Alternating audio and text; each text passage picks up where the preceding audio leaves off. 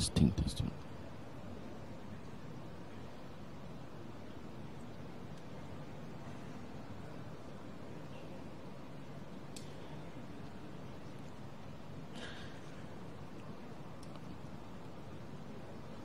Assalamualaikum.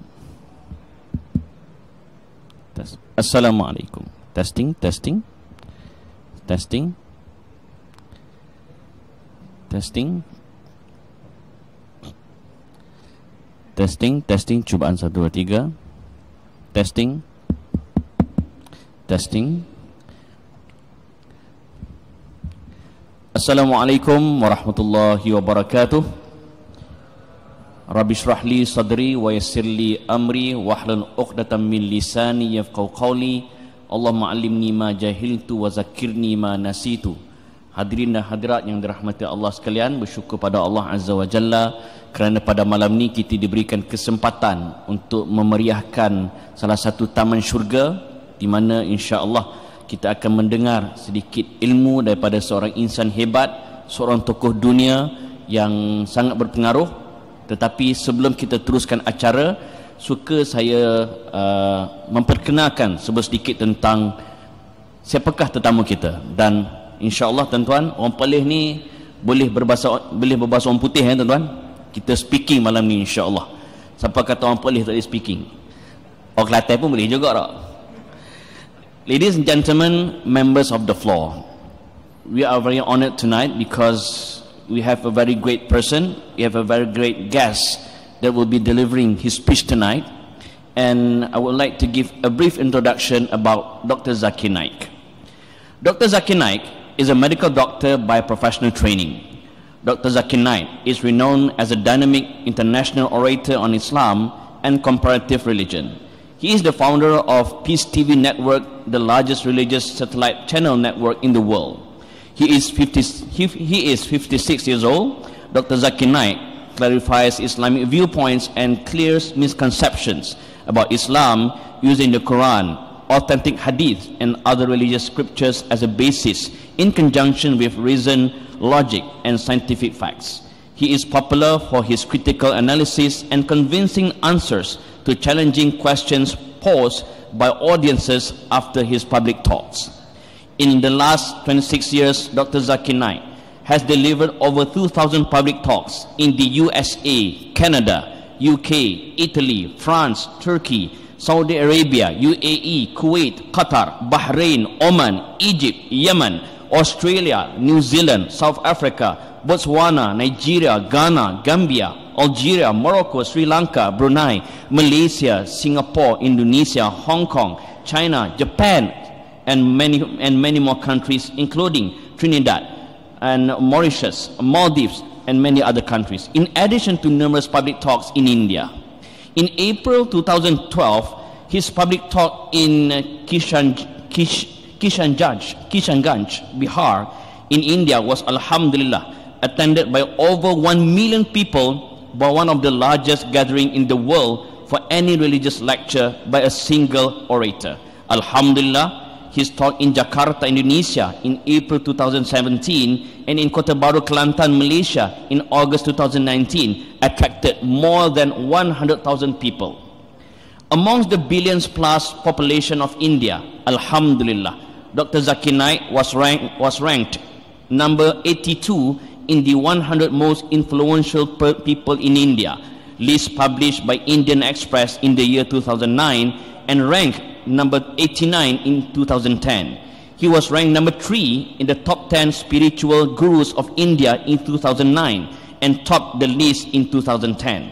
He is ranked amongst the top 70 in the book of the most 500 influential Muslims in the world, published by Georgetown University in the last 11 editions from 2011 to 2021. In the list of the top 100 cumulative influence over 10 years, Dr. Zakir Naik was ranked number 79. By Allah's help, he has successfully participated in several symposiums and dialogues with prominent personalities of other faiths. His public dialogue with Dr. William Campbell of USA on the topic the Quran and the Bible in the light of science, held by Chicago, USA in April 2000, was resounding success. His interfaith dialogue with prominent Hindu guru Sri Ravi Shankar, and on the topic of the concept of God in Hinduism and Islam in the light of sacred scriptures, held at Palace Grounds, Bangalore on the 21st January 2006, was highly appreciated by people of both religions. Sheikh Ahmad Didat, the world-famous orator on Islam and comparative religion, who had called Dr. Zakir Naik as Didat Plus in 1994, presented a plaque in May 2000 with the engraving awarded to Dr. Zakir Abdul Karim Naik for his achievement in the field of da'wah and the study of comparative religion. He said, "Son, what you have done in 4 years had taken me more than 40 years to accomplish, Alhamdulillah."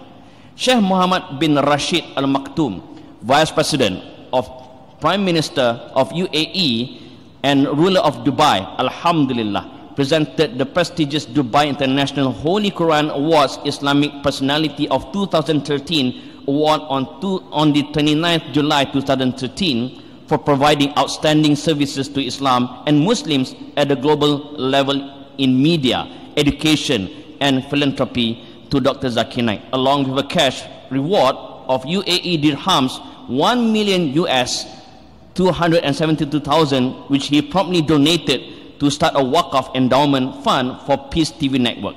Dr. Zakir, at 47 years old, was the youngest recipient of the award. And one more thing, ladies and gentlemen, especially the people of Perlis, our Agong, our previous Agong, Tuanku Abdul Halim Muazzam Shah, the King and Head of State of Malaysia, conferred Dr. Zakir Naik the highest award of Malaysia, which is Tokoh Ma'al Hijrah Distinguished International Personality Award for the year 2013 for his significant service and contribution to the development of Islam on the 5th November 2013. Also presented to Dr. Zakir was a citation plaque signed by the Prime Minister of Malaysia, Datuk Sri Muhammad Najib Tun Razak. Sheikh Dr. Sultan bin Muhammad Al-Qasimi, ruler of Sharjah, presented Dr. Zakir Naik the Sharjah Award for voluntary work for the year of 2013 on 16 January 2014. Ladies and gentlemen, kalau nak baca ni memang sampai habis, tak sudah tuan-tuan.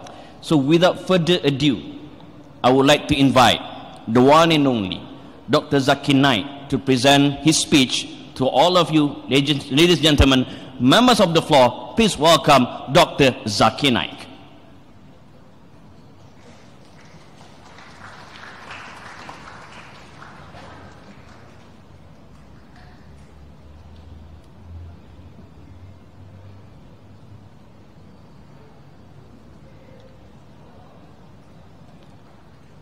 For information, ladies and gentlemen, after his talk, we will open for a Q&A session, right? And all of you will be given the rules and regulation so that we can help the Q&A session accordingly, inshallah. Please welcome, ladies and gentlemen, Dr. Zakir Naik.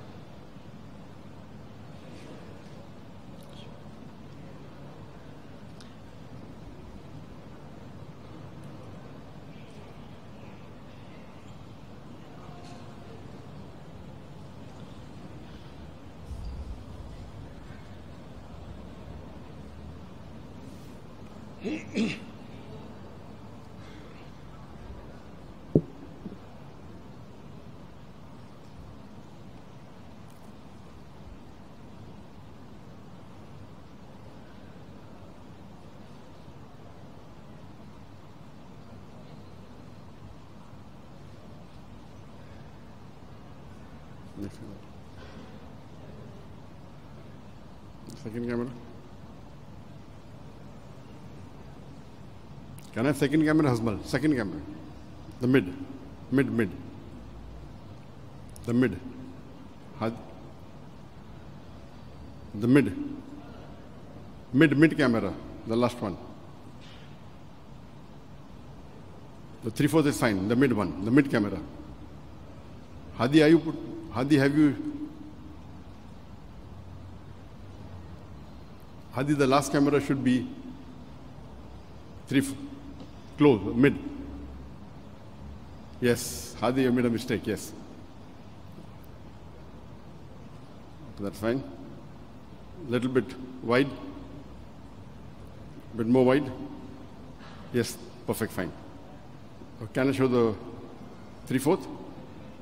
Okay, can I have a look? A 3/4 can be a little bit tight.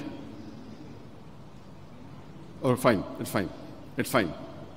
And the last one? Okay, that's fine. Okay.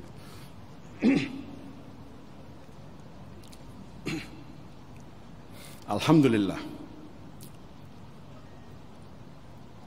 Wassalatu wassalam. Ala Rasulillah wa ala alihi wa sahbihi ajma'in. Amma ba'd. A'udhu billahi minash shaitanir rajim. Bismillahir rahmanir rahim. وَمَنْ أَحْسَنُ قَالًا مِمَّنْ دَعَا إِلَى اللَّهِ وَعَمِلَ صَالِحًا وَقَالَ إِنَّنِي مِنَ الْمُسْلِمِينَ. مَكَرُوا مَكْرَ اللَّهِ وَاللَّهُ خَيْرُ الْمَاكِرِينَ. رَبِّ اشْرَحْ لِي صَدْرِي وَيَسِّرْ لِي أَمْرِي وَاحْلُلْ عُقْدَةً مِنْ لِسَانِي يَفْقَهُوا قَوْلِي. I welcome all the people present in this Putra Mosque in Kangang in Perlis, as well as the millions of viewers that are watching on the Peace TV network, the Peace TV English, the Peace TV Urdu, the Peace TV Bangla, and the Peace TV Chinese, as well as the social media platforms, which are the Facebook, the YouTube, and the Alida platform. I welcome all of you with the Islamic greetings. Assalamu alaikum wa rahmatullahi wa barakatuhu. May peace, mercy, and blessings of Allah subhanahu wa ta'ala, of Almighty God, be on all of you. It is my pleasure and my honor to be once again back to Perlis after a gap of more than 2 years. I've come here several times in 2017, 2018, and 2019, and because of this pandemic, the COVID-19, in 2020 and 21, I did not give any talks. All my talks had been cancelled or postponed.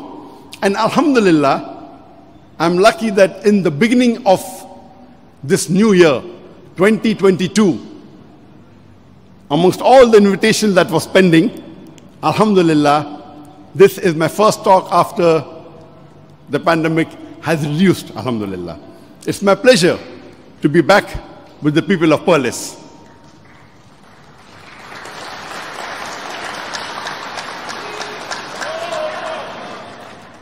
I think Perlis has become my second home.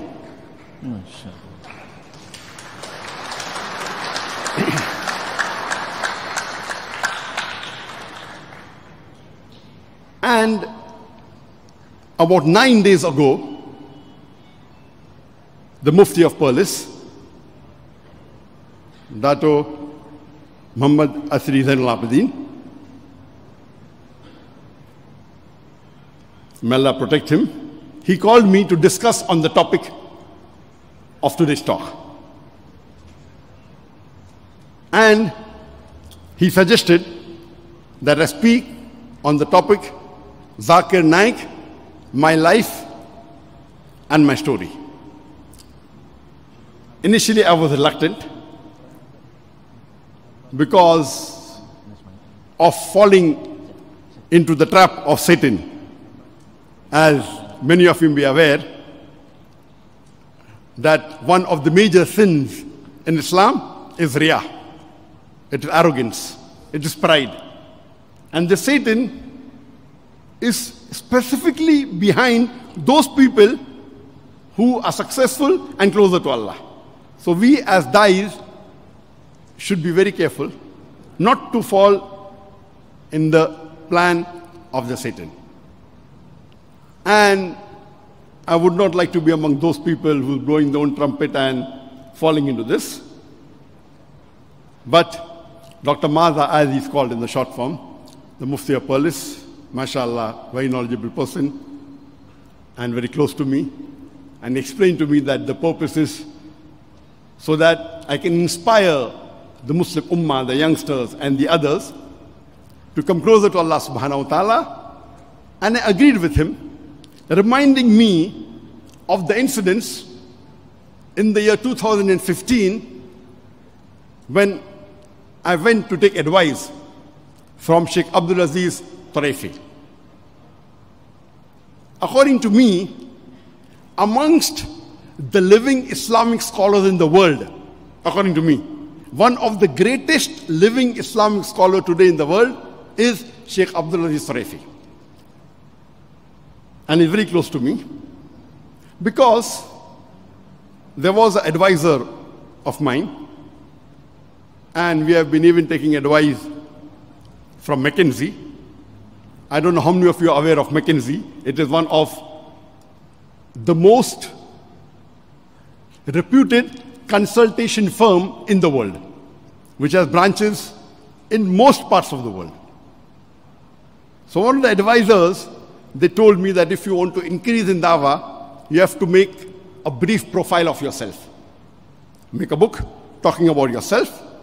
And they advised me to make a book, Dr. Zakir, a brief introduction.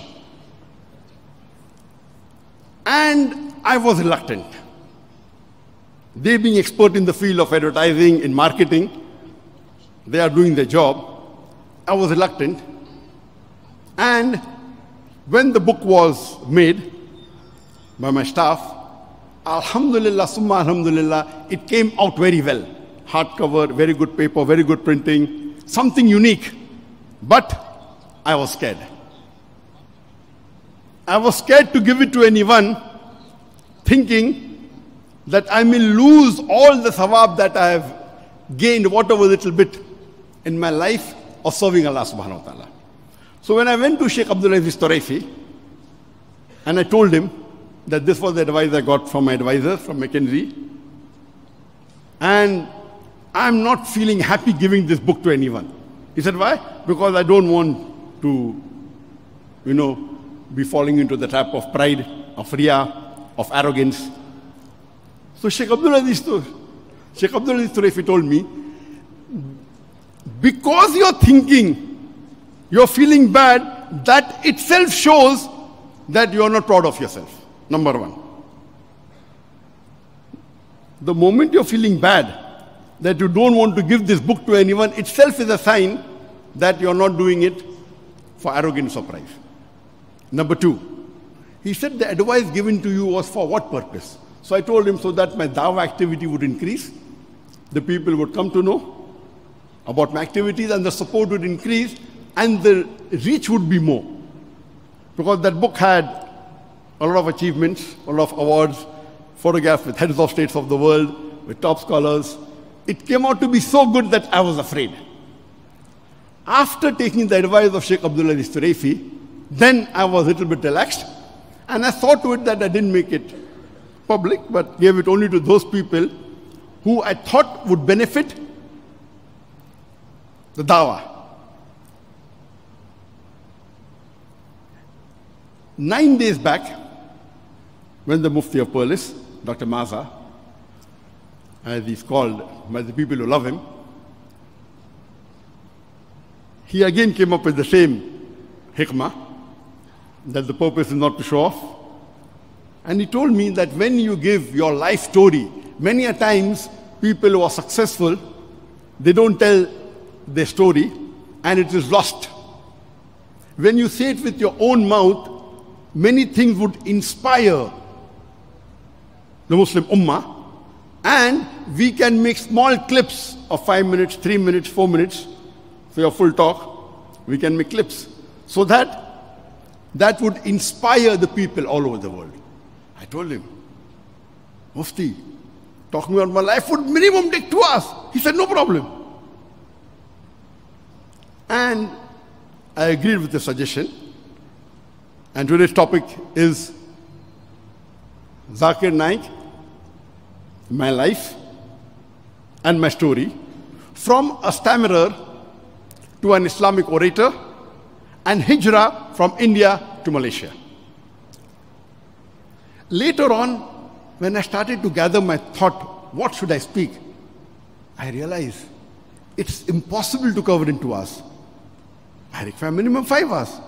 Then when I thought more, no, I require 10 hours. Then when I thought more, I said, no, 20 hours. Then I said, impossible, minimum 25 hours. But naturally, I can't give a talk for 25 hours. So now I am in a dilemma. How can I finish my life and my story in 2 hours? So let me tell you, this will just be scratching the surface. But I decided that inshallah, in the coming few months, I would give a series of talk in my studio in Putrajaya, maybe for more than 25 hours, trying to fulfill little bit what Dr. Maza wanted, so that, we can make small clips, 25 hours or more than that, so it will not be lost in wilderness. And I know many a times it would be an inspiration for youngsters. Because today we have 2 types of thought about dais. Where I come from, India, a dai means miskeen, poor person, not having knowledge of the world at all. Coming from madrasa, a different angle to it. When we go to some parts of the world where Muslims are majority, they make dawah as a profession to earn money, these extremes, and they charge a lot. So these are 2 extremes which we have. Inshallah, maybe my life and my story would be an example for the people to become dais. Let me tell you one thing in the beginning, and I'll conclude with that also, that never ever become a dai so that you can earn money in this world. As a profession, no problem. That doesn't mean you can't take salary.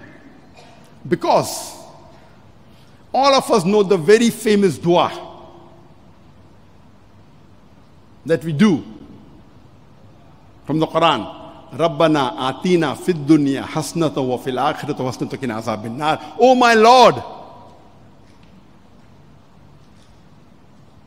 give me the best in this world and the akhirah, and save me from the torment of the hellfire. Who doesn't know this dua? MashaAllah. Who knows this dua? Raise your hand. Raise your hand. MashaAllah. Everyone knows this dua. MashaAllah. Very famous dua. Now, can anyone from here who's not a hafiz can tell me what this dua is from the glorious Quran, Surah Baqarah, chapter number 2, verse number 201. You may not know the reference, I'm telling you. Does anyone know what comes 1 verse before this? Raise your hand. Who knows what does Allah say in the Quran 1 verse before this dua? Raise your hand.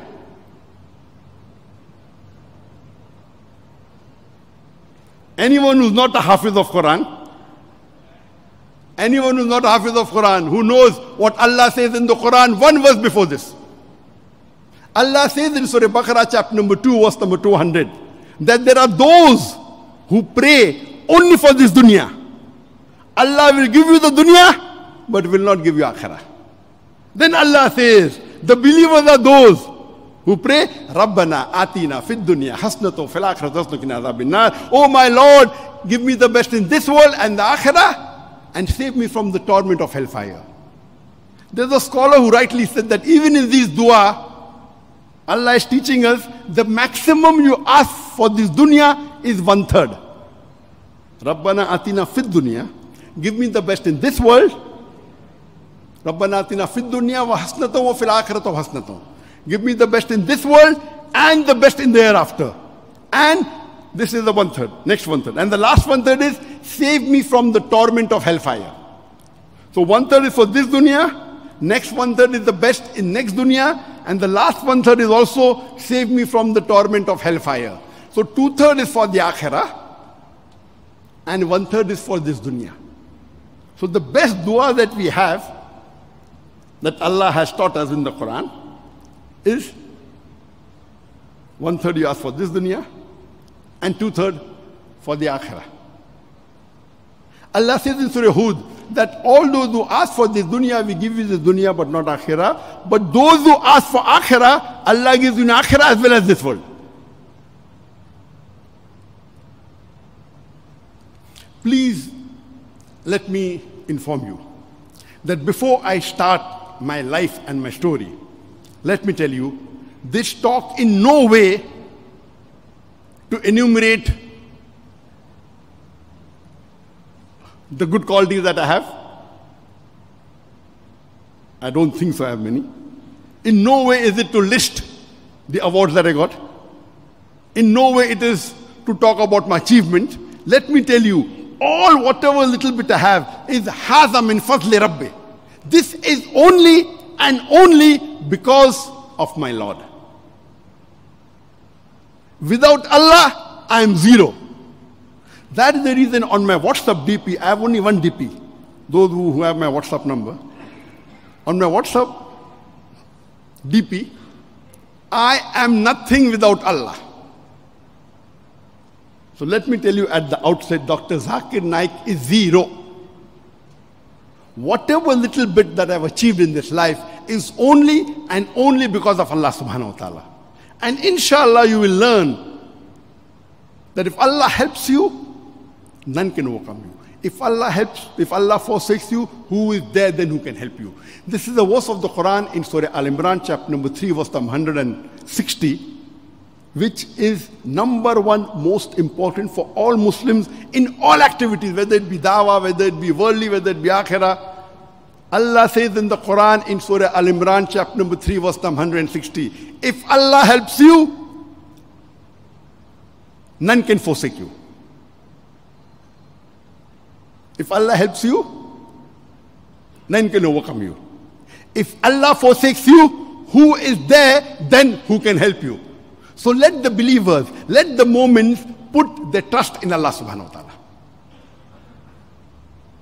The success of everything is only and only due to Allah subhanahu wa ta'ala. I will try my level best in this limited 2 hours that I've got to try and say highlights of some of, because my experiences, mashallah, Allah has blessed me with a lot of experiences which is worth sharing, which would take scores of hours, more than 25 according to me. I'll just say some of them. I will try and narrate in a chronological order, year-wise, but sometimes I may have to club few years together and then come back so that the sequence is maintained. But I'll try and narrate my story in a chronological order, year-wise. But sometimes, I may have to club a few things together rather than come back and forth again, up and down. So mostly it will be chronological order. Sometimes I'll go a few years ahead and then come back again.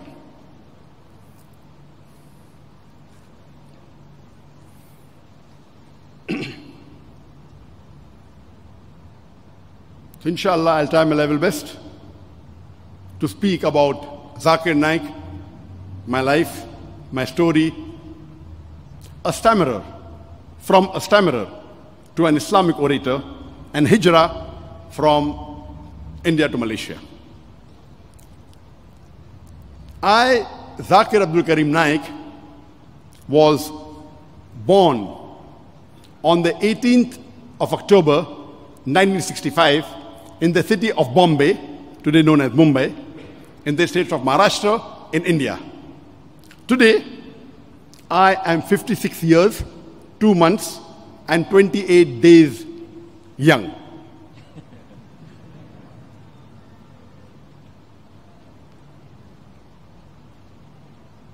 My parents, both my parents, they were highly educated. They were broad-minded and they were practicing Muslims. But even though they were practicing Muslims, they never forced any of us, any of my brothers and sisters, including me, to follow any of the faraiz in Islam. They never forced us, but they were practicing Muslims. So much so that I remember the first time when I observed the fast at the age of 3 or 4, it was against the wishes of my parents. Because they said, how could a 3-year-old person fast? But I wanted to fast, and it was against my wishes. I saw my mother praying. I used to join her. They never told me to pray. And alhamdulillah, we were a practicing Muslim following the faraiz, abstaining from haram. Me along with my siblings, we were 5, 2 brothers and 3 sisters. The eldest was my sister, her name was Lubna. Her name is Lubna rather. Next is my elder brother, Muhammad. Then my second sister, Naila. My third sister, Salwa. And then me, Zakir. I was the youngest amongst all 5. And being the youngest was a little bit more pampered.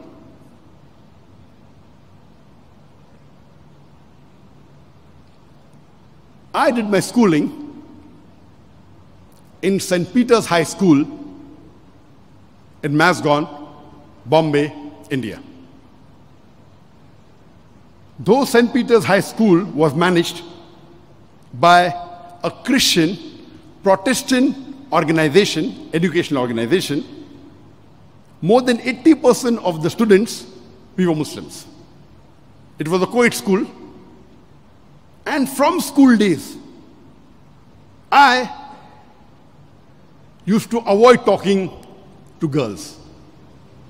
I never spoke to any of my classmates who were girls or schoolmates, not because there was any restriction from the deen or from Islam. It was my innate nature not to intermingle with opposite sex. From childhood, I used to stammer. From childhood, from the time I can recollect, I used to stammer. When anyone used to ask me, what is your name? I would say, my name is Zakir. I was, you could say, a born stammerer. Or another English word is stutterer. I used to stutter from childhood.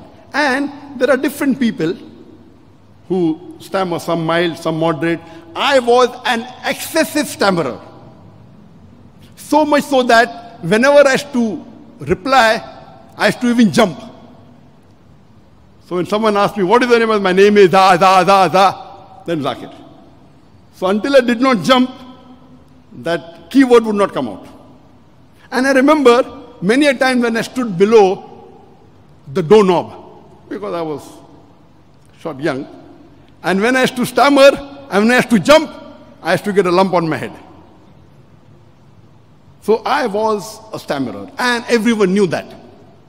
So the biggest defect that was there, that I had, and amongst my friend circle, was that I was a stammerer. So it was like a psychological block for me. And in school, mashallah, I was very good in studies, always got every year awards, books, and I was very good in mathematics. Almost all the years I got the best in mathematics award. But there was a subject in our school called as public speaking. And I used to get PF. PF means pass fail. Because the teachers used to have pity on me. Poor stammerer, poor stutterer. So we'll just pass fail, PF. And I was known. That was my biggest drawback in school, a stammerer. But alhamdulillah, otherwise, in studies, mashallah. After I passed my school, I joined the Science Junior College. That is Kishan Chand Chilaram College, KC College, in Churchgate, Mumbai. And I finished my 11th and 12th. I did my science. And it was my desire, since school days, to become a doctor, like my father, and become a surgeon. So I did my science stream, and then I was later on admitted to the Jawaharlal Nehru Medical College in Belgaum, in Karnataka. The medical college is for 3 academic years. Each academic year is for 1.5 calendar year. So it's the 4.5-year studies, then 1-year internship. I finished my first academic year and 2 terms of the second year, and I took transfer to Bombay. And then I joined the Topiwala National Medical College in Bombay Central, also called as Naik Hospital. So I took a transfer in the second year in 1987. I finished my school in 1982. I did 2 years of my 11th and 12th, which is also called as A-level. Then joined the medical college in 1984. Took a transfer in 1987, and I came back to Bombay. And my father, alhamdulillah, he was a medical doctor. His name, Dr. Abdul Karim Muhammad Naik, rahimullah. May Allah have mercy on him and me at in Jannah. He was a medical doctor, passed his MBBS, and he was a psychiatrist, a doctor, say of the mental people, psychiatrist. At that time, very few psychiatrists were there. He was the first Muslim president of the Indian Psychiatric Association. First Muslim psychiatrist. My father came from a very poor background, a humble background. There were 14 siblings, 7 brothers and 7 sisters. And he was the only graduate in his family. Then he became a doctor, he became a postgraduate. He was born in Ratnagiri, a city in the Konkan region, Maharashtra. And alhamdulillah, he became one of the most prominent Konkani Muslims of his time.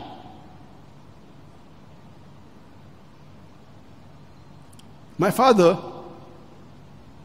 he was so poor, he didn't have money to pay for his school fees or his medical college fees. So what he did, he distributed milk in the morning. He distributed newspaper to earn a few rupees and gather it and pay the fees. And my father was proud. He said, you should never be shy as long as the work you do is honest and it is not un-Islamic. And even I'm not shy to say that my father was a milkman or was a newspaper vendor. I'm proud of it. Alhamdulillah, after he passed his medical studies, he had a flourishing business, so much so that Allah blessed him with a lot of niyama of this world.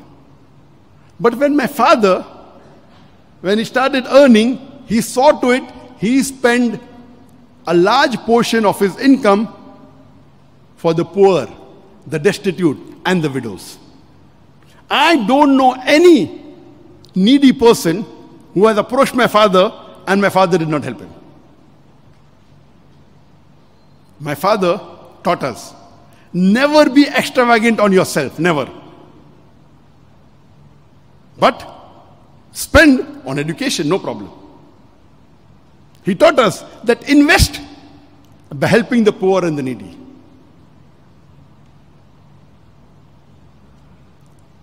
My father used to say, I would never give anyone money to watch a movie, but if you want to buy books, I can give you 10 times more, 100 times more. He loved traveling. He went to several countries. He visited most of the major countries in the world, attending conferences, seminars, whether religious, whether it be medical. My father, alhamdulillah, was a philanthropist. He was very well known for his social activities, for his educational activities, for his religious institutions.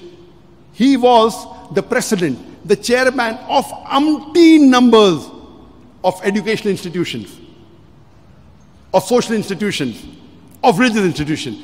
I can only give a talk on my father's background for a few hours. I don't intend doing that.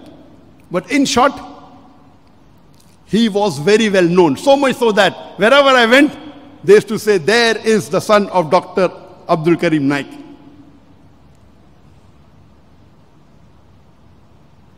But, alhamdulillah, wherever when I started traveling in the world, almost all the countries I traveled, someone or the other knew my father. Either he helped them for the scholarship fees, or gave them hostel facilities, or gave them medical aid, and alhamdulillah, that really pleased us when we traveled throughout the world. This was in brief about my father. My father also had a passion of meeting religious personalities and even social and political personalities. He knew most of the religious Islamic figures in India and also some abroad. One of his friends, by the name of Dr. Ali Mate from Cape Town, he used to send him video cassettes of Sheikh Ahmed Deedat. And when I came back to Bombay in 1987, we come back to 1987, I hardly saw about 1 or 2 cassettes of Sheikh Deedat, maybe half, 3/4. In December 1987, Sheikh Ahmed Deedat happens to come to Bombay. And my father tells me, Sheikh Ahmed Deedat is staying with my friend. Why don't you accompany me? We'll go and meet him. I wasn't really enthusiastic to meet him. But because my father requested, to keep my father happy, I went. So me and my brother, we accompanied my father to meet Sheikh Ahmed Deedat. I did not know much about him. I had seen maybe half of his video, 1.5. When I went, when we entered the house of my father's friend, we could see that towering personality, 6'3" Sheikh Ahmed Deedat with a white beard. Impressive. And he told us that I have come to India for a few days. I had been to Tatkeshwar, Surat, the place where Sheikh Ahmed Deedat was born. And you may be knowing that at the age of 6, he went to South Africa, and that's another long story, we won't touch that. So he came to visit his hometown, the place of birth, for a few days, and he was returning back to South Africa. And he said tomorrow, we went to meet him in the late evening or early night. And he told me, tomorrow late night, I'm flying back to South Africa. So my father told him, why don't you give a lecture tomorrow? So Sheikh Deedat said, how can you arrange a lecture in less than 24 hours? We can start the lecture after Maghrib, and your flight is late in the night. He said, how can you arrange? My father said, inshallah, we'll do it. Imagine at that time in 1987, there was no social media. There was no mobile. If you had to do publicity, you had to give an ad in the newspaper. That was a few days before. Late in the night, you cannot give ads for tomorrow. But Sheikh Deedat, he agreed. He said, okay, I'm free, I don't mind. Arrange a lecture. So my father, my brother, and myself, I was only 22 years old that time. And my father, because he was involved as in many institutions, for him to get an auditorium was very easy. He booked the Al-Malatifi Hall in Sabu Siddiq in Bombay, which had a capacity of 800 seats. But I was wondering, how could we fill 800 people overnight? And alhamdulillah, next day, there were more than 1,000 people there. Not only more than 1,000 people, the creme de la creme of the Muslim community of Bombay were there. The rich businessmen were there, the philanthropists were there, the educationists were there, the film stars were there, only because of Allah, number one. Number two, the popularity of Deedat, and lastly, because of the contacts of my father. My father did hundreds of phone calls and convinced people to come to Sheikh Deedat's lecture. And in less than 24 hours, without any ad, maximum we could do in the morning, print some single color, and stuck it on the walls of the Muslim area. But the major people that came were the personal contact of my father, phoning each one. And I was shocked to see the creme de la creme of the Muslim community of Bombay in large numbers. The hall had a capacity of 800. I think there were more than 1,500 people. It was packed. And Sheikh Deedat told, I'm only concerned about the audio. The audio sound system should be good. And he was impressed. He gave a talk on the topic Islam and other religions. And that's the first time I heard Sheikh Ahmad Deedat live. And that was the turning point in my life. In October 1987. And he was impressed that who are these two young boys who could organize in less than 24 hours and get more than 1,000 people at that time. So we requested Sheikh Deedat, why don't you come again after a few months? And he agreed to come again in the mid-1988. And that time, he came for approximately 10 or 11 days. And we organized 18 lectures of his. And this time, I was more aware of Sheikh Ahmad Deedat. He had become my icon. He had become my hero. So when the second time Sheikh Deedat came, and alhamdulillah, we organized these talks in auditoriums. All of them were packed on different topics, 18 different topics. 2 days he went to Bangalore. And I was his chauffeur. I was his driver, everything. And we could find the humility of Sheikh Ahmad Deedat. He stayed in my house, in our house. He slept on the floor.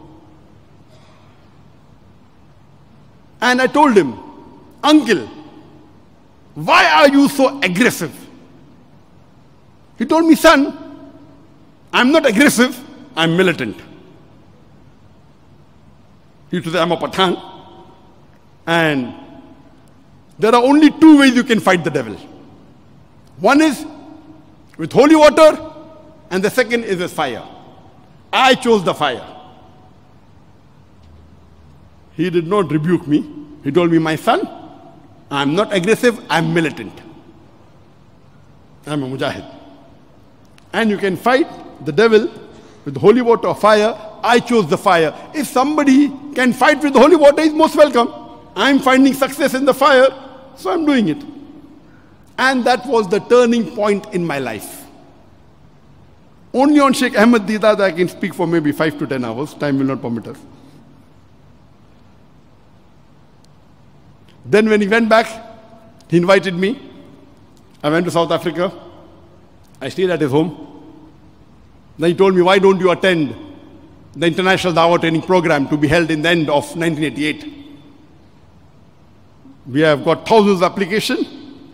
I think he had about 40 seats. But I was doing my medical college second year. I could not take a leave of 2 months. So I had to apologize. I came back to Bombay and my life changed. I started doing dawah. I almost memorized all the lectures of Sheikh Deedat. Almost all. He had given me a set of more than 50 video cassettes. That time he had 50 sets. And I started my dawah in Bombay. And I realized that when I spoke with non-Muslims, I never stammered. Miracle. When I did dawah with the non-Muslim, with the Christian missionaries, with the Hindu pandits, I never stammered. The moment I come back and speak with any Muslim, same stammering. Ajib. I said, what is this? The moment I start with the non-Muslim, no stammering. I come back home, I speak to my sister, I start stammering. I speak to my friends, I start stammering. I said, Alhamdulillah, at least while doing dawah, I don't stammer. And I started doing dawah, going to church, one-to-one dawah, with priests, with pandits. And from 1988 to 91, Alhamdulillah, that became the major mission. So much so that I even did dawah in my Bombay Medical College, Naik Hospital, Topiwala National Medical College. And the Muslims were very few, hardly about 3%. In population, we are 14.5%, according to statistics, actually more than 20%. But in the medical college, we were only 3%. So when I used to do dawah, all my Muslim friends used to run away, saying, Zakir to abhi marwayenga. Zakir will now have us killed. So when I used to start doing dawah with the Hindus, my Muslim friends used to run away. So I used to be alone in the battlefield. Alhamdulillah, Alhamdulillah. Never ever did any non-Muslim even catch my collar while I did dawah. Till today, mashallah. I even started doing dawah with my professors and my teachers. So my Muslim friend used to say that in a medical college, there is a separate examination called as viva voce, which is orals. So besides passing in theory, you also have to pass in orals, viva voce. So my friend said, you are doing dawah with your professors, they will fail you. And to fail in viva is very easy, there is no record. At least written paper you can do re-examination and you can repass, correct? But viva voce, there is no re-examination. And you have to pass separately 50% in viva and 50% in written exams. So my friend used to tell me that you're doing dawah with your professors, Hindu professors, they'll fail you. I used to tell them, if they fail me, maybe Allah wants me to do one more year dawah with them. I was an optimist. I never said, oh, if they fail me, why should I? I said, if Allah wants me to do, if Allah fails me, maybe Allah wants me to do one more dawah with them. And alhamdulillah, I continued my dawah. And we used to print, because my father had many organizations. So, alhamdulillah, my father funded the complete tour of Sheikh Ahmad Didat. There was on his own. Allah had given him the capacity. So I told my father, why don't we print Sheikh Ahmad Didat's book and distribute it free? So we printed, he had about 17 books, some 10,000, some 15,000, 20,000 capacity. And we gave ads in the newspaper and started distributing Sheikh Didat's book free. Then we thought, why don't we make a library for distributing Sheikh Didat's video cassettes to the public. And I told my father, why don't you give me some space, we have got so much property. So he gave me a small office of 250 square feet, less than 25 meters. And I told him, I require 5,000 rupees every month from you. You are donating so much outside. Why don't you give me 25,000, why don't you give me 5,000 rupees a month? In today's, it would be about 67 US dollars. At that time, today the dollar rate is 75 rupees to a dollar. That time it was 23 rupees. So at that time, it was about 218 US dollars a month. I told my father, you are spending so much money giving charity. Why don't you give me 5,000 rupees, $218? That is less than 1,000 ringgit to me. Nowadays it will be maybe less than 300 ringgit. That time it was 1,000 ringgit. And my father told me, you want to start a religious organization? People will pull your leg, will pull you down. But you want to go ahead? You want to try? I will support you. So he agreed with that. So we started a new organization. And what name should we give? We had the option of giving the same name as the organization of Sheikh Ahmad Didat, Islamic Propagation Center International. But we thought giving the name propagation in a Hindu majority country will not be hikmah. So we chose the name Islamic Research Foundation. And we started the organization in a small place of less than 25 square meter with a budget of 5,000 rupees. In today's time, $67. At that time, $218 a month. It was maybe one of the smallest organizations. And we started it.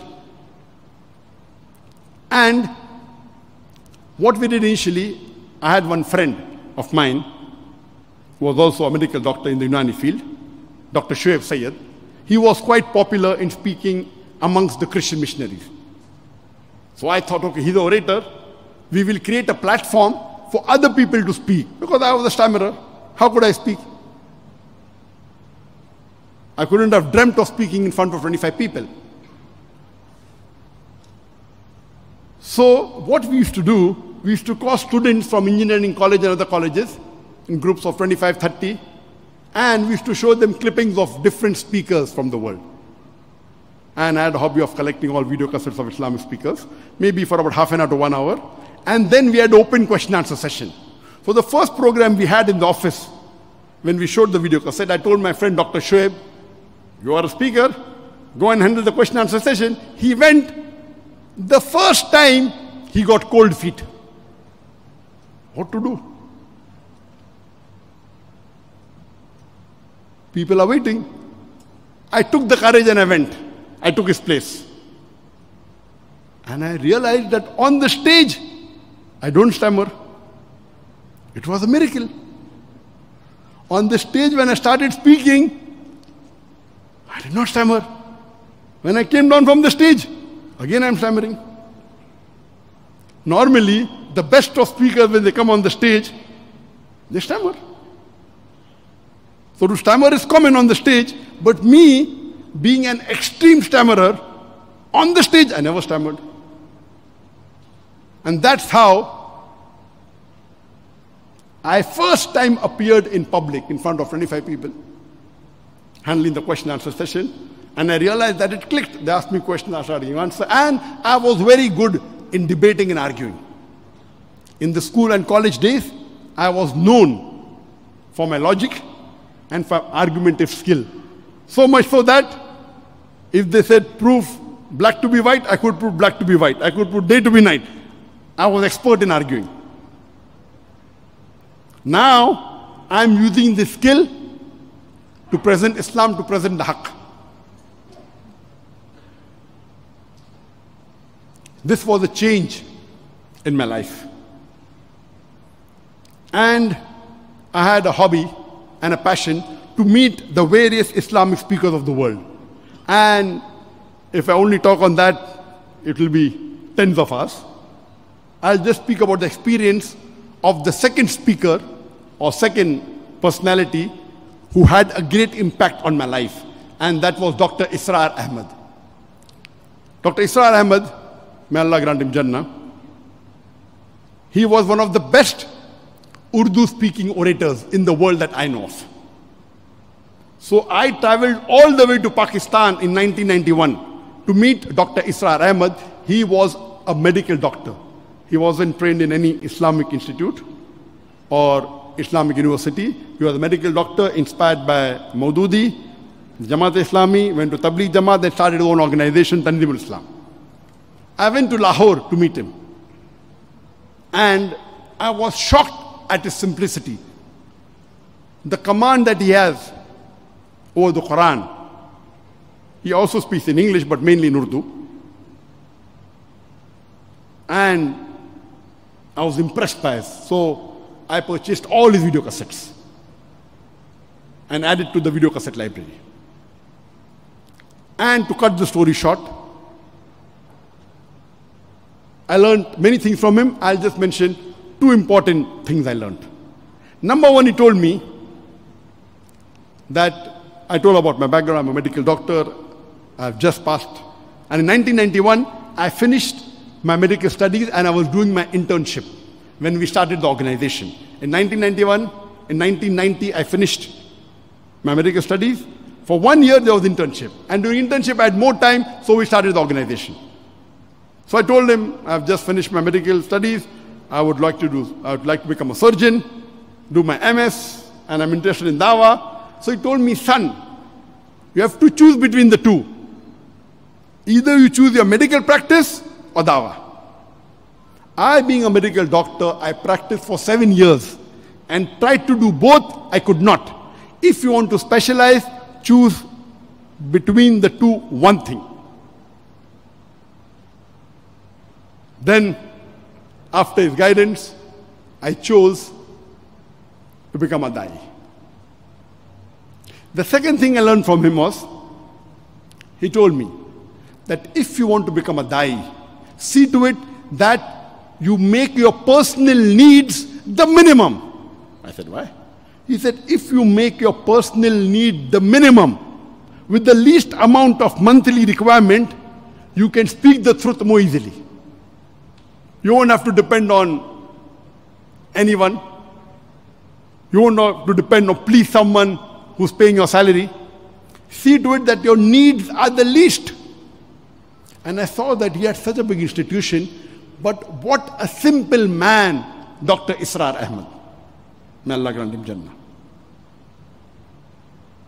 And this thing, that not to spend excessively, was one of the cornerstone of my success.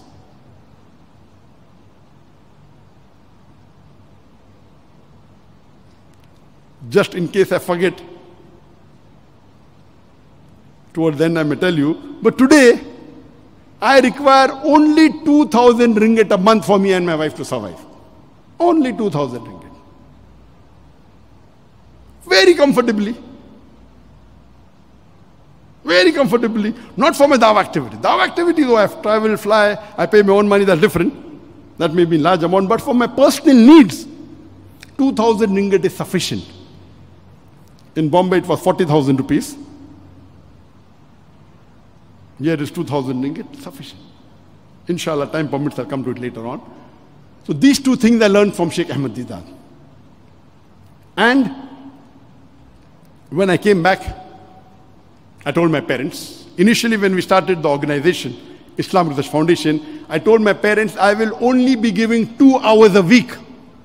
Because once I finished my internship, when I joined the MS surgery, I have to be there 24/6 or 6.5. Maybe I get half a day in a week free. So I spend some time with my family and 2 hours in this organization. But then I decided I will not do my post-graduation.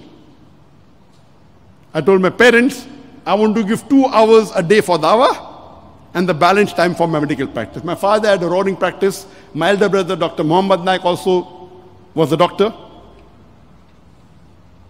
And my brother, he was a very good orator. So when Sheikh Ahmad Deedat came, he was the MC. Because he was the Secretary General of his medical college. Very good orator. Not an Islamic speaker, but a general orator. So that's how Sheikh Deedat was impressed. So I told my parents, 2 hours dawah, remaining medical practice. After a couple of months, I said 50% dawah, 50% medical practice. They said, no problem. Then I said 2 hours medical practice, remaining dawah. They said, no problem. Then after maybe a year or so, I said full-time dawah. They said, no problem.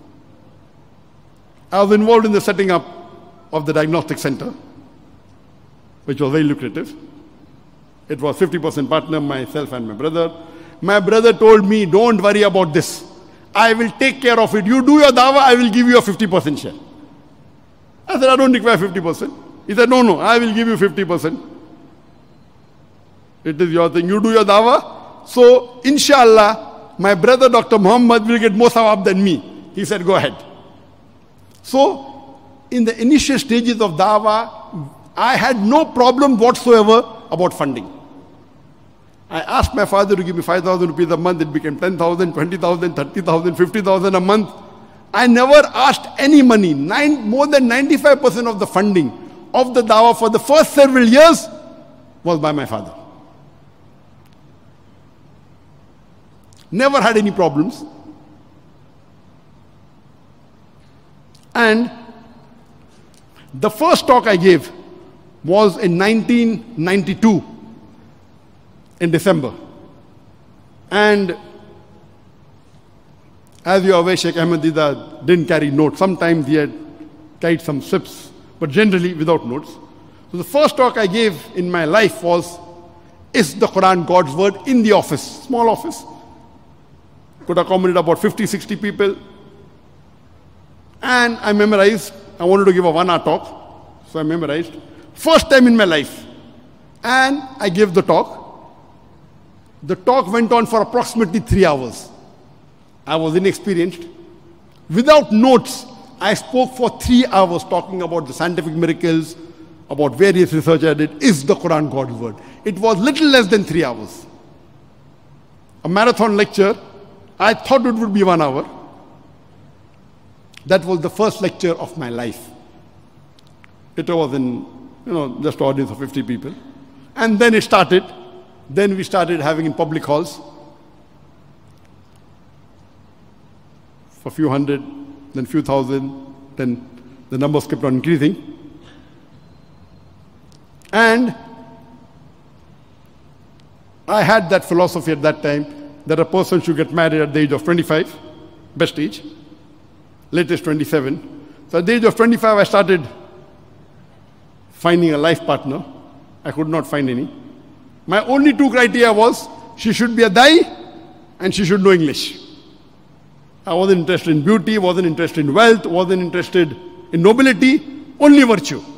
She should be virtuous, a Dai, and knows English. So in the whole city of Bombay, I could not find anyone. Then one of the family friends told me that there is a girl in Pune, which is the city 160 kilometers from Bombay.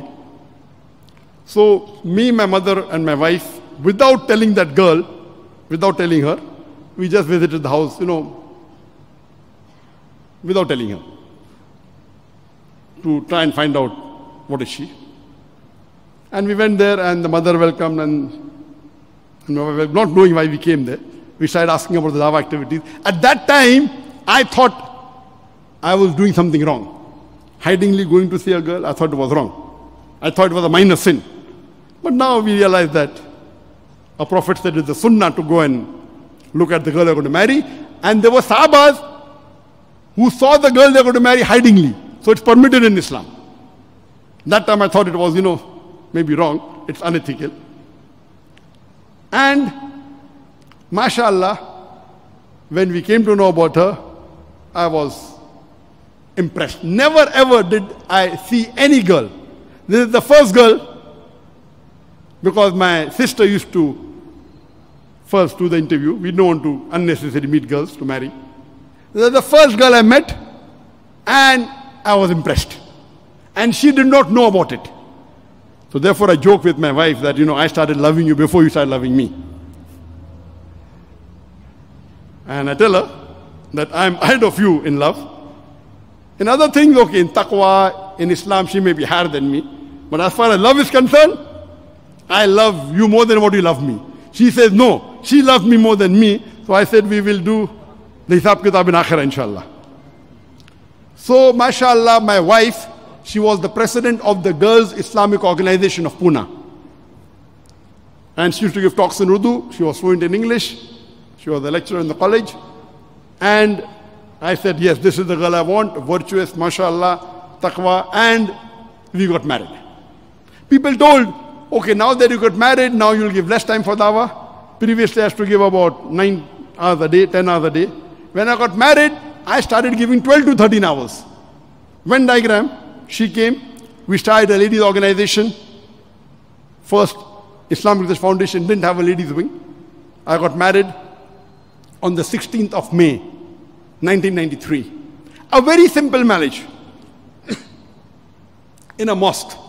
At that time, it was well known that people give big receptions, and my father being well off and very well known, I made it a point, and my wife too wanted a very simple nikah.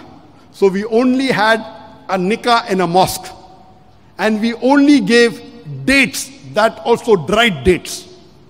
It was a very simple marriage because the beloved Prophet said, make nikah simple so that zina would become difficult. And the best marriage is that in which the least expense is made. So we had a very simple nikah. And mashallah, there were more than 2,000 people for my nikah. Not because of me, because of my father. The only thing we spent was, sending invitations.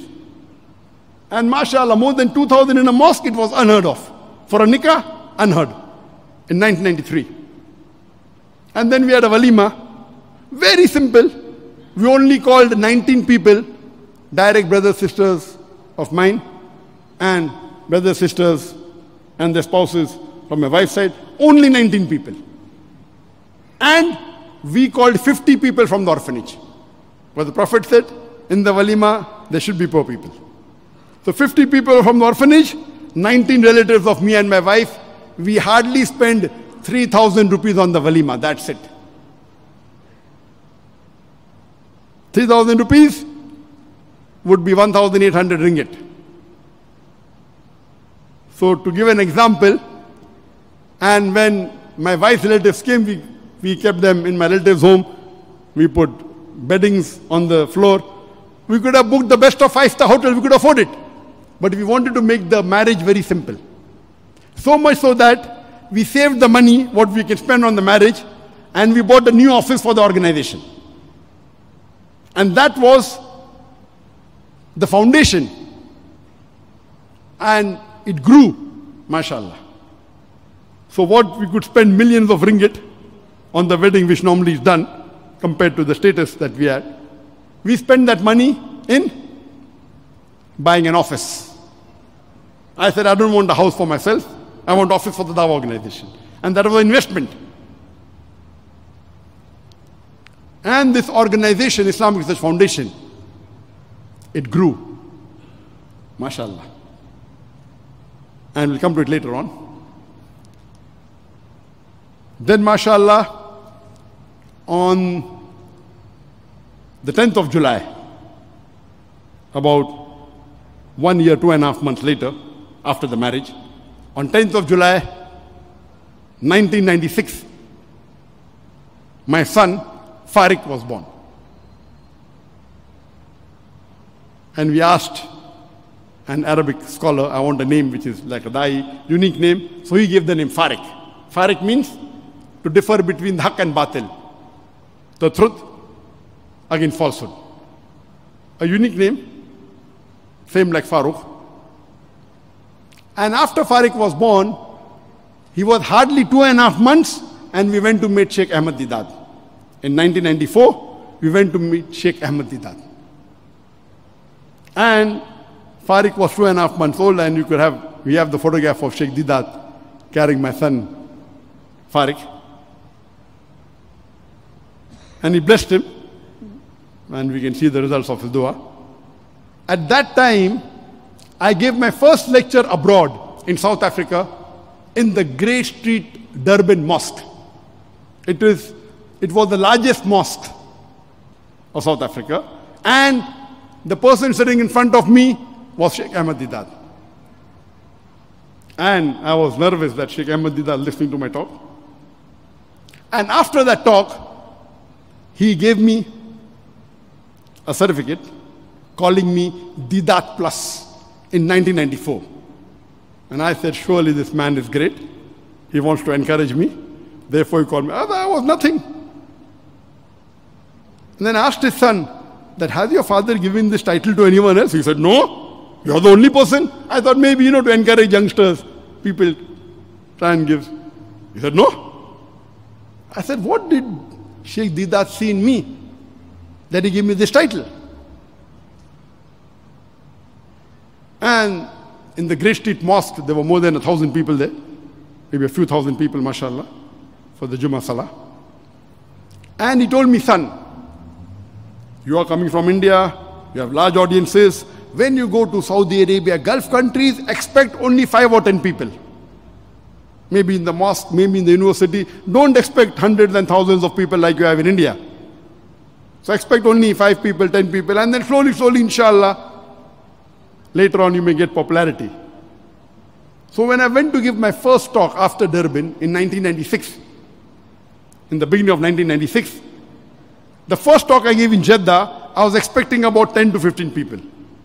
And mashallah, for the first talk in Jeddah, there were more than 1,000 people. I was shocked. Then I realized some people had copied my video cassette and they distributed it. I had hardly given 3-4 lectures. It became viral. And Saudi Arabia is the hub. People from all over the world come to work there. From USA, from Canada, from UK, from Malaysia, you have from Australia, all over the world people come and work there. So from there, it became viral throughout the world, and I started receiving invitations from throughout the world. That was how I started my international talks.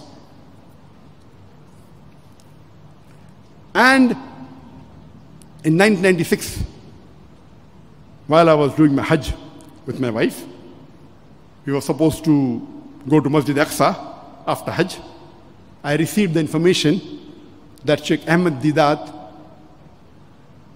rahimullah, may Allah grant him Jannah, Jannat al-Firdaus, he received a stroke and he was paralyzed. I immediately cancelled my trip. I told my wife, go back to Bombay. I went to the South African embassy, stamped a visa, and I was the first person from abroad to visit Sheikh Ahmed Didat when he got the stroke. And he was hospitalized.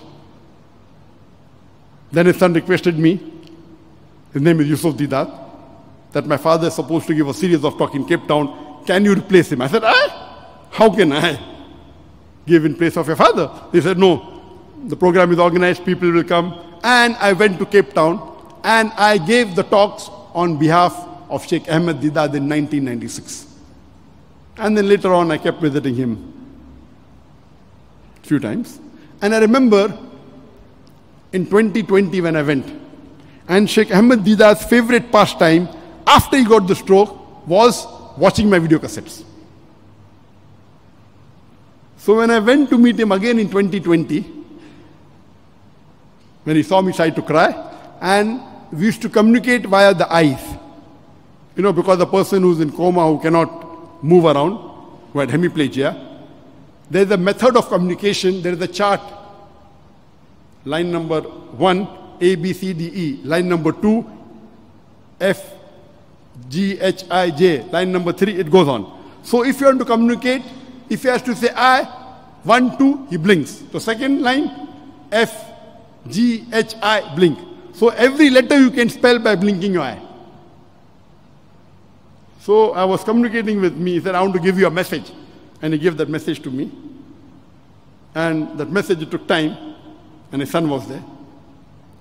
He said, son, my son, what you have achieved in 4 years had taken me 40 years to achieve, alhamdulillah. And then his son took a plaque and he printed this with his thumbprint in 2020 May. Son, what you have achieved in 4 years had taken me 40 years to achieve, alhamdulillah. And that was the biggest award that I got in my life. Sheikh Ahmed Didat himself, when he was sick, he gave that award to me. He blinked, with the blinking of his eyes, he communicated with his thumb impression. Son, what you achieved in 4 years had taken me 40 years to achieve. And this was because, if you remember, I had asked him, uncle, why are you so aggressive? He said, I'm militant.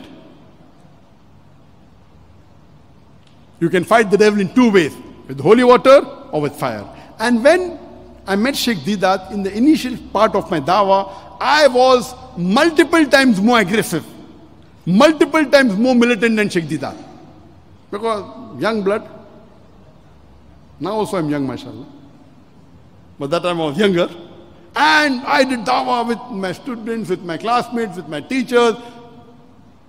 I got results, but I wasn't happy with it. I said, same matter of Sheikh Didat. Sheikh Didat is X amount militant, I'm 10x. Why results so less? Then I changed. Then I became soft. But when I became soft, they knew, oh, this is a lion. A lion need not roar. The king of the jungle need not roar. So I had a mixture. I could be more militant than Didat. I could be as soft as Sheikh like Dr. Jamal Badwi. You know, so I had a different style. Being humble, when required in debate, be militant. So I gave him one of my lectures on similarities between Islam and Hinduism. And there, you know, some of the Hindus who are belonging to some hardcore fanatic organization, they come and attack you. They're cursing me and I'm smiling. I'm saying, dear brother, and Sheikh Didat said, my son, how can you smile when they're cursing you? So I told him, you fought the devil with fire, I'm fighting with holy water. At that time, he gave me this plaque. Son, what you have achieved in 4 years had taken me 40 years to achieve. So then I developed a style. You should be as militant as Sheikh Deedat, more militant, be soft, be humble, be logical. So I saw many speakers all over the world. Time will not permit me to speak about them. Variety of speakers. We had the largest video cassette library in the world at that time. About 4,000-5,000. And I used to see various speakers, logic, reason, did my own study. It was a variety. And Alhamdulillah, Sheikh Deedat was the person who changed me from a doctor of a body to doctor of a soul. And Dr. Isar Ahmad inspired me to leave my profession. So these two people were the main people who were the inspiration. And in the end of 1996, on the 4th of November 1996, my second child, my eldest daughter, Zikra, she was born.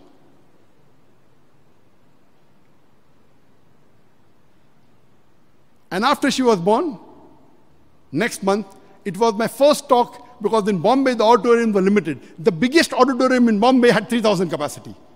So the audience started increasing. We hired a hall of 2,000, 4,000 people came sitting outside. So then we decided from now onwards, we will not have lectures in the hall. We will have in open grounds.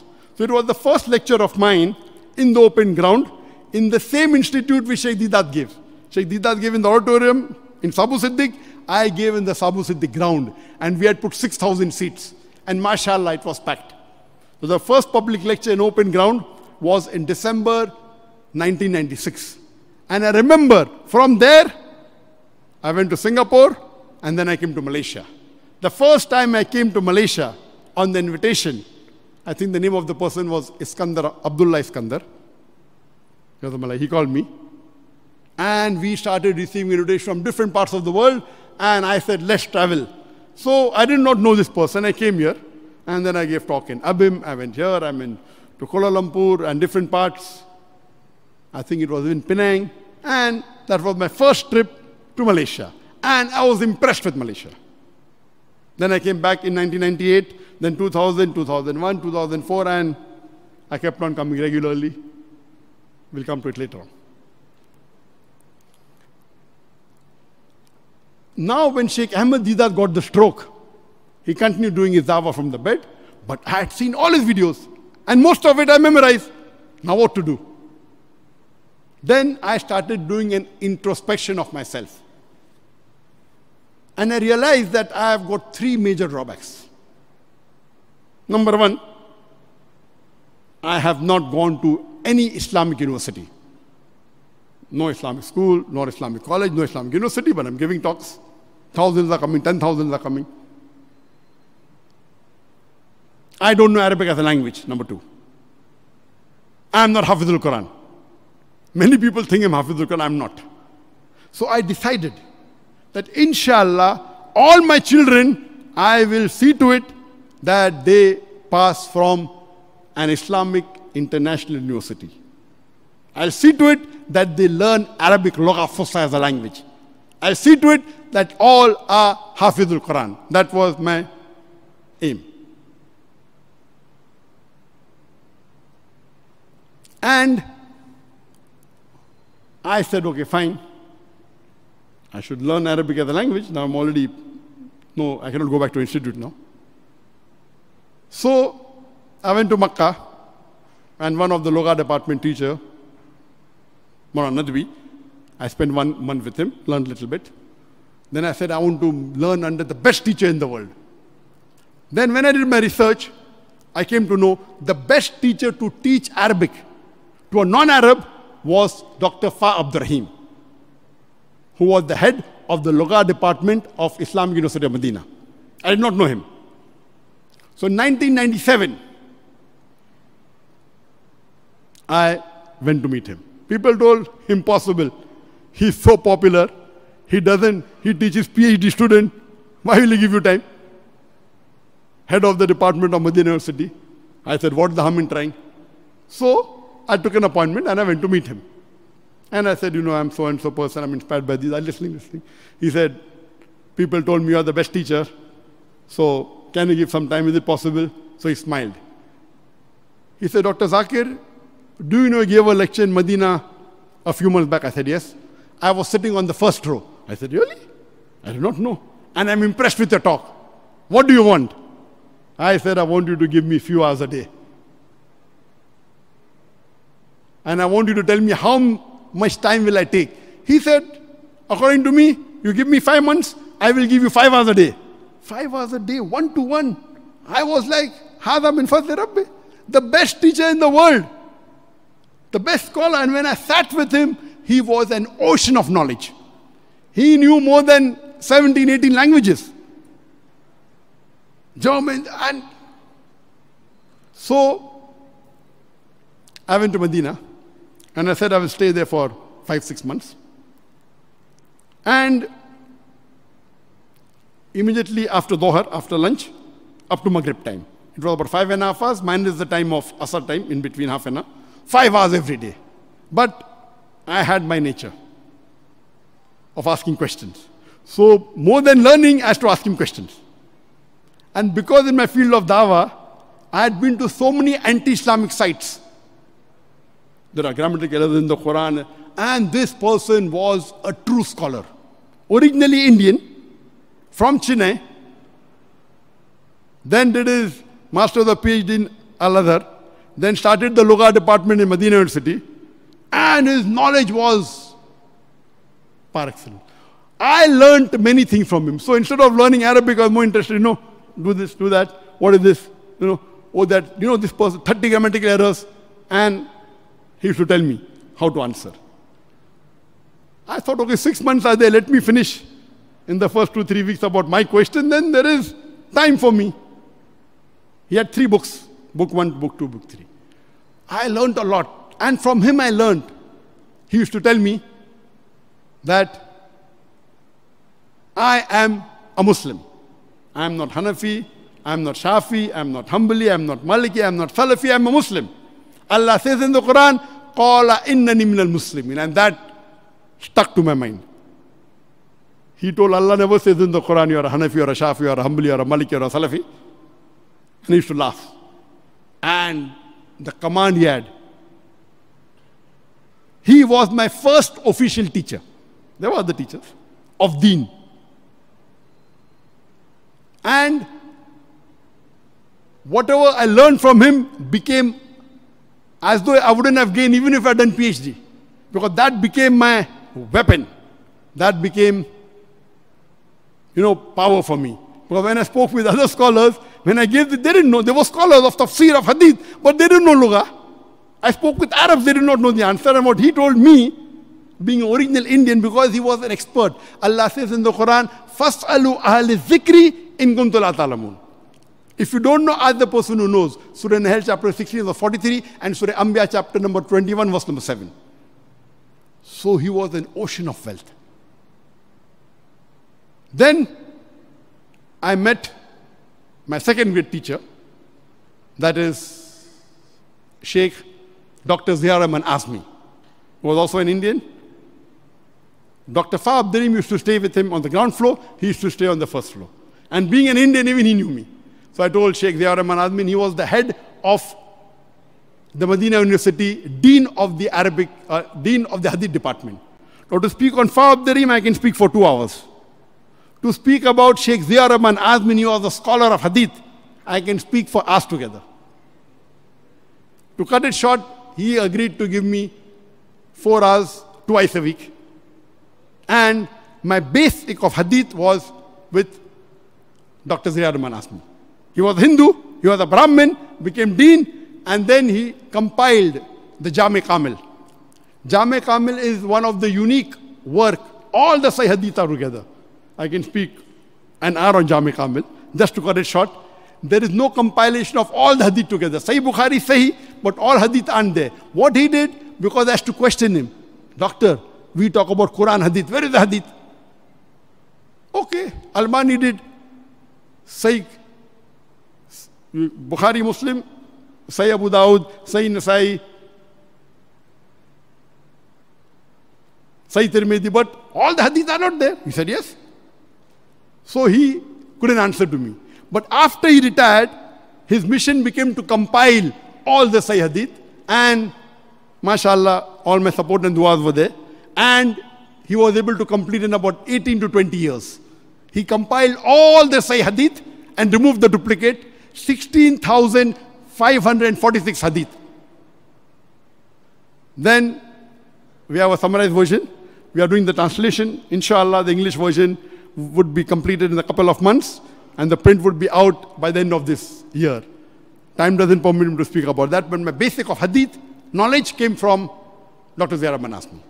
Unfortunately, after about 3.5 weeks, less than a month, I got a call from Bombay that I had to go back to Bombay immediately. So that I could not complete my Arabic language course. Did finish 2 books with him, but the 3rd book was the voluminous. I went back and then got involved in other activities. So these 2 were the initial 2 teachers in my life. And after that, I met, alhamdulillah, as my passion was to meet the top scholars of the world. And to cut it short, I met Sheikh bin Baz, Rahimullah, in the year 1998. At that time, the 3 top scholars at that time, Sheikh bin Baz, Sheikh Nasruddin Albani, and Sheikh Uthaymeen. So my passion, I met Sheikh bin Baz. I couldn't meet then his secretary, Sheikh Luqman Salfi.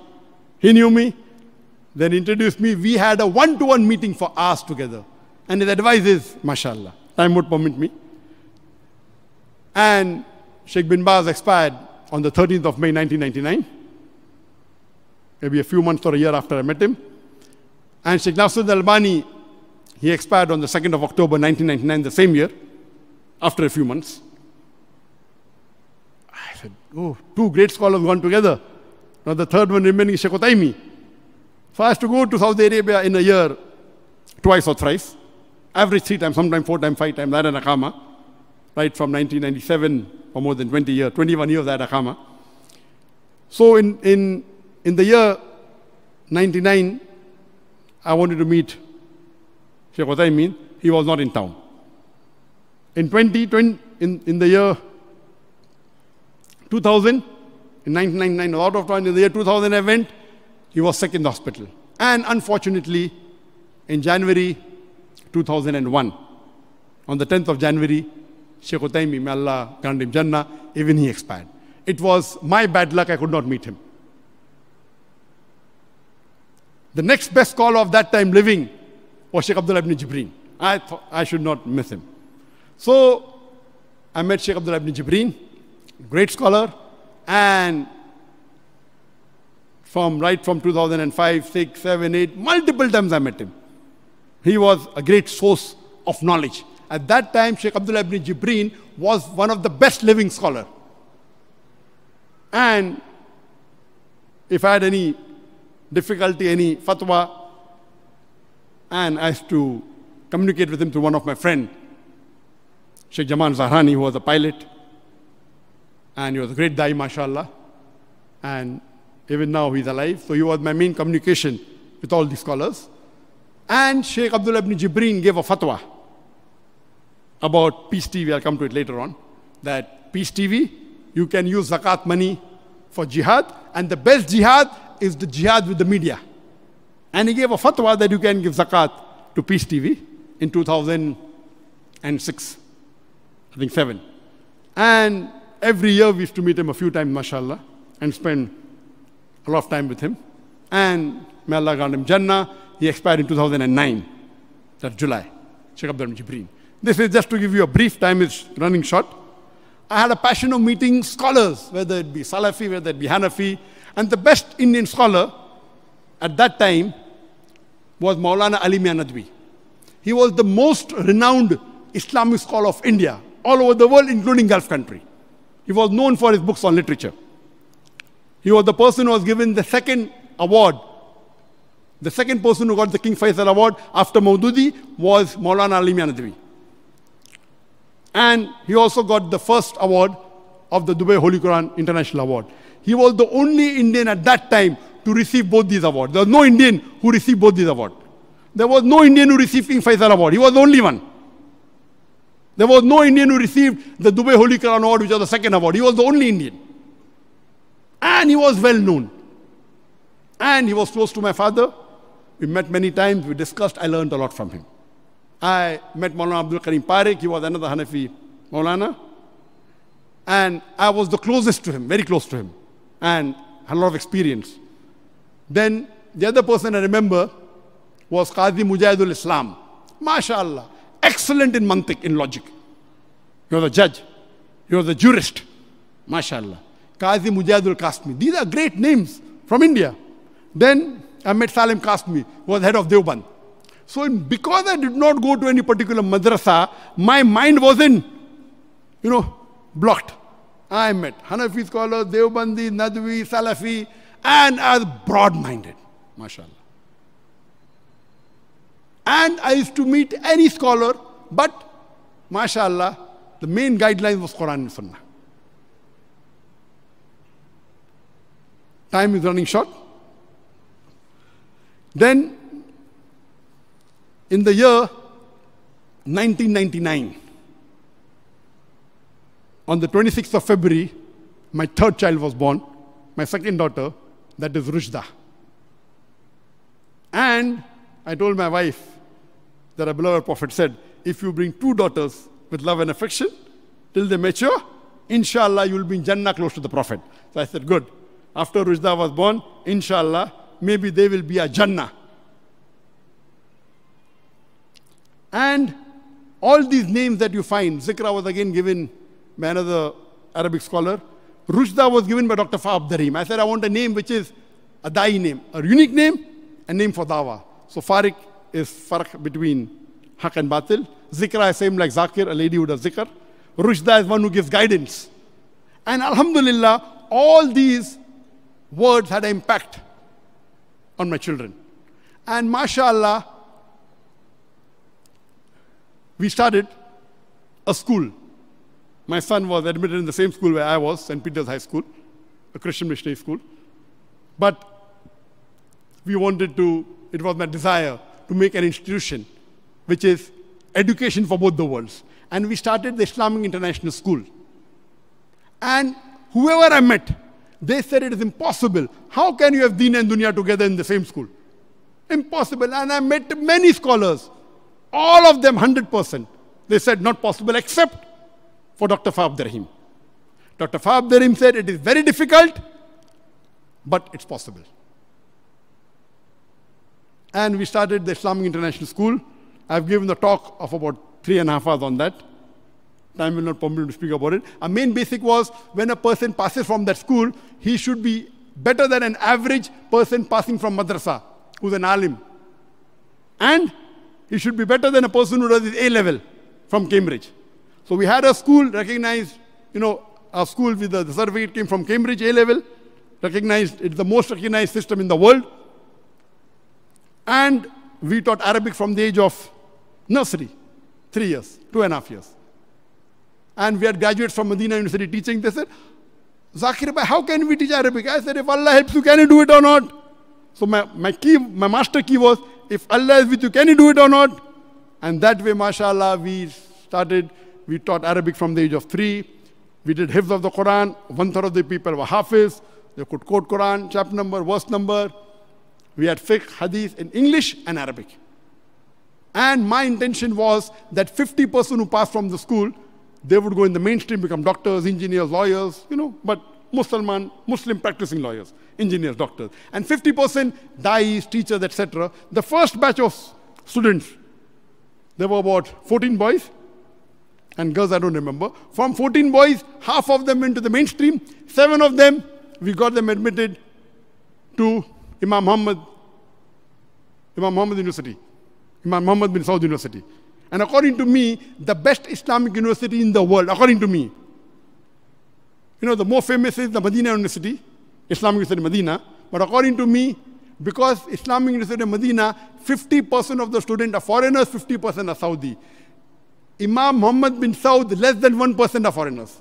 So non-Saudi can't get admission, very difficult. But alhamdulillah, Allah's help was there. I approached the dean, he knew me. He gave admission to all 7 without examination, all 7. So all 7 students, mashallah, went. And my son, mashallah, last year, in December, year before last, in 2020, December, he passed from Imam Muhammad bin Saud, from the Sharia field, mashallah. And now he's doing his master's in the IIUM. I said that, graduation is fine, but main is practical dawah. With me, maybe he will do more dawah than. So I told him not to continue in Saudi. Now he's taking admission into Islamic University of Malaysia, IIUM, and he's doing his master's in fiqh and usul fiqh. My daughters, they passed recently from the Princess Noora University. They finished the bachelor's in Islamic studies. All 3 of them are mashallah hafizul Quran. But among the 3, my youngest daughter, Rushda, she is phenomenal. Her hifz is phenomenal. Anytime she can recite. One day she started from Fajr, after Fajr. By Asr or Maghrib, she finished the full Quran without any mistakes, mashallah. So Allah has given her the power of hifz, mashallah. And she stammers. Not like as much as me, but she does stammer. So each child of mine has their own speciality. Farik is more well-versed with giving public lectures. Zikra is good with the qiraat. She has more passion and love. So all 3 of them have their own qualities. All 3 of them, they know Loka Fosa very well. They hafizul Quran. All of them are bachelors from Islamic University. All of them intend doing their master's and PhD, inshallah. So we started the school. And that was one of my projects of life. Then, my second project of life was to have an Islamic satellite channel. And we saw the other channels and we started Peace TV, mashallah, in January 2006. We launched Peace TV English in January 2006. Time is short. I'll just rush through. Urdu channel we launched in 2009. 2011 we launched the Peace TV Bangla. And Peace TV Chinese Mandarin in 2015. Each one has a story. Each channel I can speak for a few hours. Time will not permit me. Alhamdulillah, we became the largest religious network in the world, having a viewership of 200 million people, mashallah. 200 million viewers. We covered the full globe. In 2016, only Peace TV English had more than 100 million viewers. Peace TV Urdu had more than 80 million viewers. Peace TV Bangla had more than 50 million viewers. And Peace TV Chinese had more than 20 million viewers. And it was the first high-definition religious channel in the world, even earlier than the Christian missionary channels. In July 2009, we launched the first HD religious channel, and now all 4 HD, mashallah. I had a dream that we should have the best equipment in the world for Islam. And we did that. We had the best of cameras. People said, this person is Israf. I said, Allah had blessed us. I can own even Rolls Royce, but my Rolls Royce was my camera. Each camera costing more than $1 million ringgit. One camera, more than $1 million ringgit. We had 18 cameras, mashallah. So this was my Rolls Royce. But in 2005, I changed my policy. I said, no, I don't want to have the best equipment for video broadcast. No. I said, I want to have the best equipment for film telecast. So in 2005, we went to Japan, we went to Sony, and we said, we want to buy cameras. 15, I said, crazy, 15 cameras, film cameras. I mean, where are you coming from? So Sony Japan was shocked. Normally, film the shot with 1 camera. If there's a fight sequence, 3 camera, 4 camera. Why do you own 15 cameras? Maybe understand. Or do you have more money? I said, no. My logic is that if you shoot with the best video cameras today, it can be in the world for maximum 4-5 years. After 4 years, it will get obsolete. That's the reason Sheikh Deedat used the best cameras, but what he shot in 2000, the last lecture he gave, 1996, in the year 2000 became obsolete. So when I want to telecast Sheikh Deedat on my Peace TV, only to upgrade 200 hours, I spend more than $1 million, and then I write on my channel, poor quality, sorry. Deedat used the best cameras of his time. So in 2015, I changed my policy. I will not use the best cameras for video. I will use the best camera in the world for film and show it on video. I said, what is the logic? I said, the logic is, if I shoot a scholar, I can have his video telecast for next 50 years. Now Sheikh Didat, I cannot show on Peace TV. I'm showing, but with poor quality. If we had used film cameras for Sheikh Didat, even today it would have been 8K. So we bought 4K cameras, 8K cameras, and it was on the Sony website. There is no production house in the world which owned the cameras which we owned. We believed in quality. And the cost was only a small percentage. Why? Because there's a cost for labor, there's a cost for telecast. The equipment cost is there, but if I divide it, I'm spending only 5% more, and I'm securing the footage for the next 50 years. Allah gave us, mashallah, success, and we kept on growing. The other thing that I had in mind and my desire was to have a conference. When I used to see Grammy Awards, Oscar Award, what technology they have got. Lighting, cameras, but majority haram. So why can't we use this technology for halal means?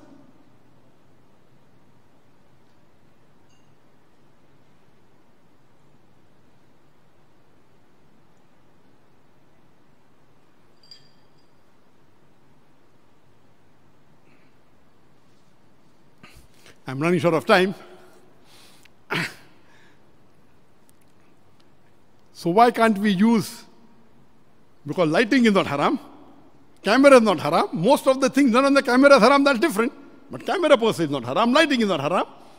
So when I said, why can't we Muslim use these good stages? So I said, Ya Allah, I prayed to Allah, let me at least do one conference with this good stage. So in 2007, what we did, I invested in some Islamic stocks, and in 1 year I made more than $1 million profit.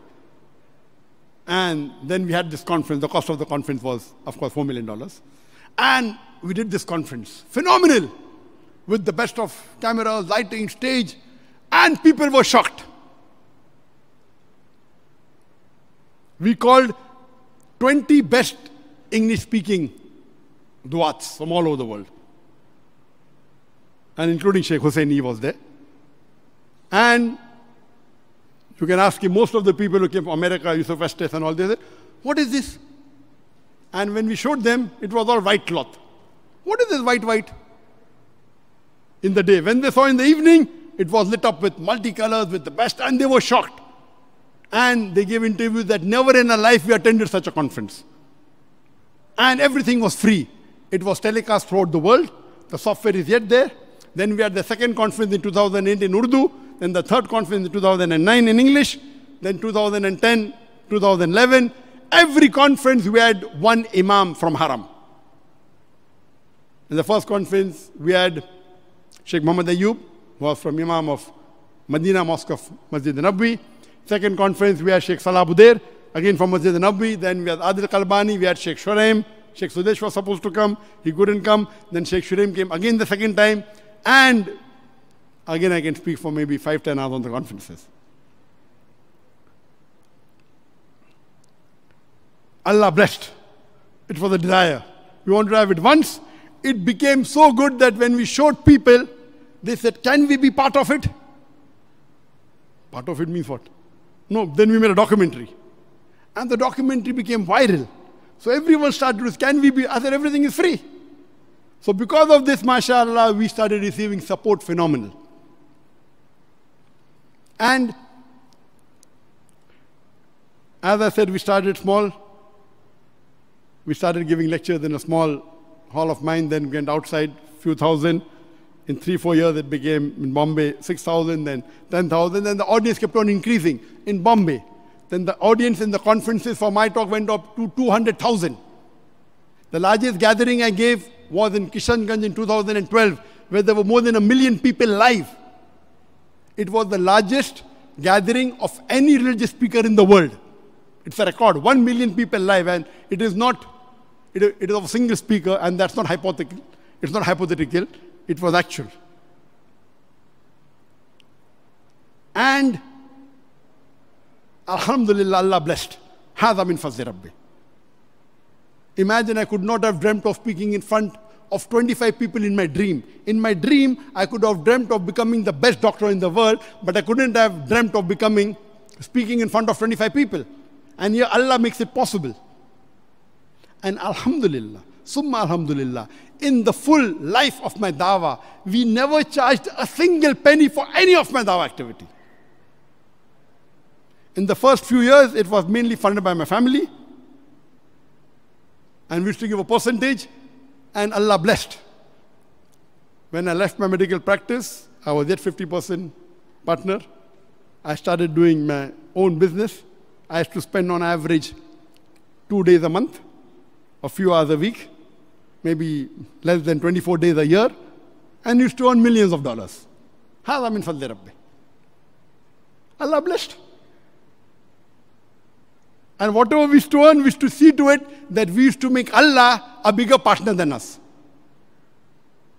So minimum we started initially was 51% of what we earned, we gave in charity. Then kept on increasing. I won't tell you, that's between me and Allah. But I tell people that if you want to make Allah your partner, make him the major shareholder, not the minor shareholder. If Allah is the shareholder of your business, who will take care of your business? Allah. I tell everyone, I tell my staff, even if you earn 1,000 ringgit, start with 10% in the way of Allah. Allah will make it 2,000, then give 15%, then give 20%. The more you give, the balance with you, percentage will be less, but the amount will be more. And I'm the living example. We never used dawah even to earn a single penny, never ever. Even all the awards that we got, 100% what we got, we gave it for waqf. When Allah is giving us directly, why should we use? Agreed, taking salary for dawah is not haram at all, it is jaiz. Please don't get me wrong. But when Allah is giving you directly, why do you require to take a salary? We never had problems. The moment I kept on increasing the share of Allah, the balance with me kept on becoming more. But what I spent on myself was very less. I learned from Dr. Isar Ahmed. What you spend on yourself should be minimal.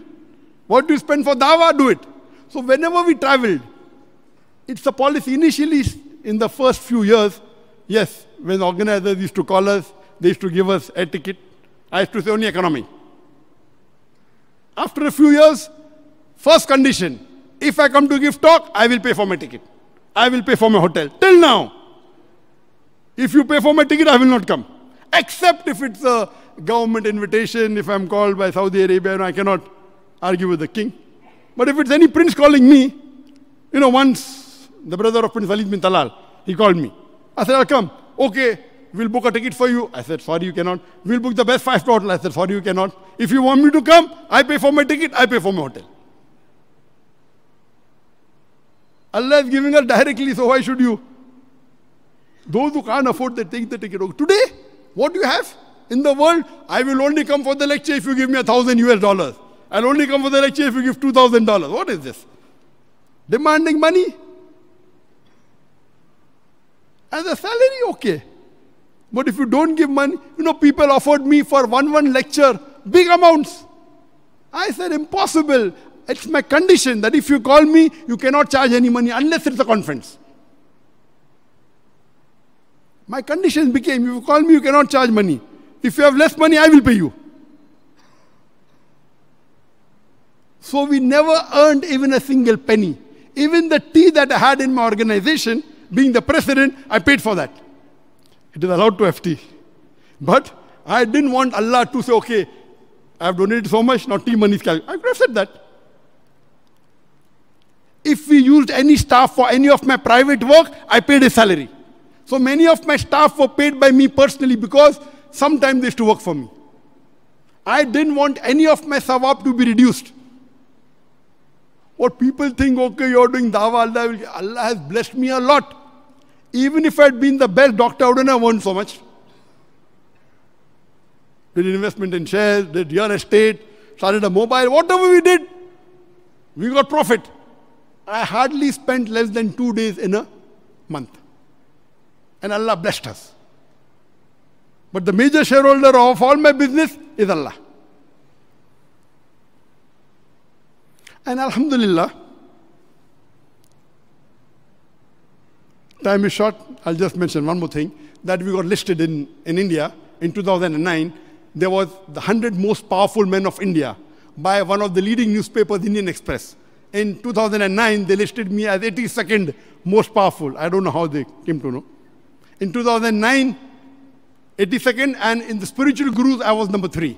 In 2010, all over India, I became 89th most powerful. There was no Muslim religious person in this list anytime. Yes, there were some Muslim actors, Shah Rukh Khan, Salman Khan, but no Muslim religious personality. Hindu, yes, many. In 2010, in the spiritual gurus, it was Ramdev Baba, number 1 in 2009, Shri Shri Ravi Shankar 2, I was 3rd. In 2010, they became lower than me, I became 1st, so they didn't publish the list only. Allah blessed. In a YouGov research, they have the person who's most popular. So in Pakistan in 2014, in the YouGov list, I was the 6th most revered person in Pakistan. There was Bill Gates, Barack Obama, and the Prime Minister was number 7, Nawaz Sharif. And in the 500 most influential people in the world, from 2011 till 2021, always, mashallah, in the most honorable. They give a list of 50 top people, then 10 people who missed the list, then 15 people who missed the list. So alhamdulillah, from 2011 to 2021, for 11 years continuously, I was in the list of honorable mentions. Then in 2019, there was a list of all over the world, the 100 most people who collectively worked for 10 years. And they ranked me 79. I don't agree with this ranking. I don't agree with this ranking. It is hadha min fadli rabbi. I don't agree that the person who was ranked first was first with the I'm 97. We did for sake of Allah. I just want to tell you that Allah gives you deen and dunya both. By being the best doctor in the world, I wouldn't have earned so much of fame. I didn't do it for fame. The reason I'm telling you is that our main niyyah was to please Allah subhanahu wa ta'ala. And Allah made a stammerer into one of the best orators, alhamdulillah. Now, come to the second part. Time is short. My hijrah from India to Malaysia. This part is actually longer than the first part, but time is short. Alhamdulillah, till 2007, I started Dawah in 1988, started the organization in 1991, in February, IRF. In the span of 25 years, from 88 to 2007, that was 20 years initially, there was never any controversy about me. And I always had a philosophy that if you're doing something on the haqq, there's bound to be obstacles. But for me, for the first 20 years, there was no obstacles. No controversy.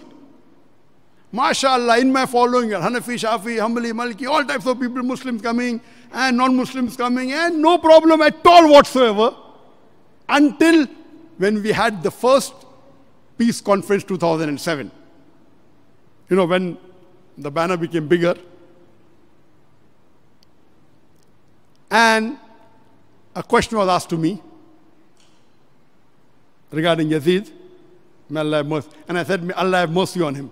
When I said that, in the answer, I won't go to the details, may Allah have mercy on him, I said to Yazid, conference went very fine. Few days later from Pakistan, the Shias of Pakistan, no, how did he say Yazid, Rahimullah, may Allah have mercy, big controversy. Before that, Shias used to call me to give talks because I was on comparative religion. That was the first controversy. I stuck and I gave references from all the scriptures and everything. Second controversy that happened was in 2008 when we did the Peace Conference Urdu. When we called Urdu speakers from different groups, from different sects on same platform. And they tried to stop the conference. And that was a time in my life when I thought the earth is taken away from my feet. Such a big conference, it will be stopped. It was a small problem that time, but that time I thought it was a big problem. What to do? I went to my cabin, prayed to Allah subhanahu wa ta'ala. Next day, the Home Minister interferes. His son, being a Hindu, he comes and touches my feet. I said, this is not allowed. And the conference goes on, to cut the story short.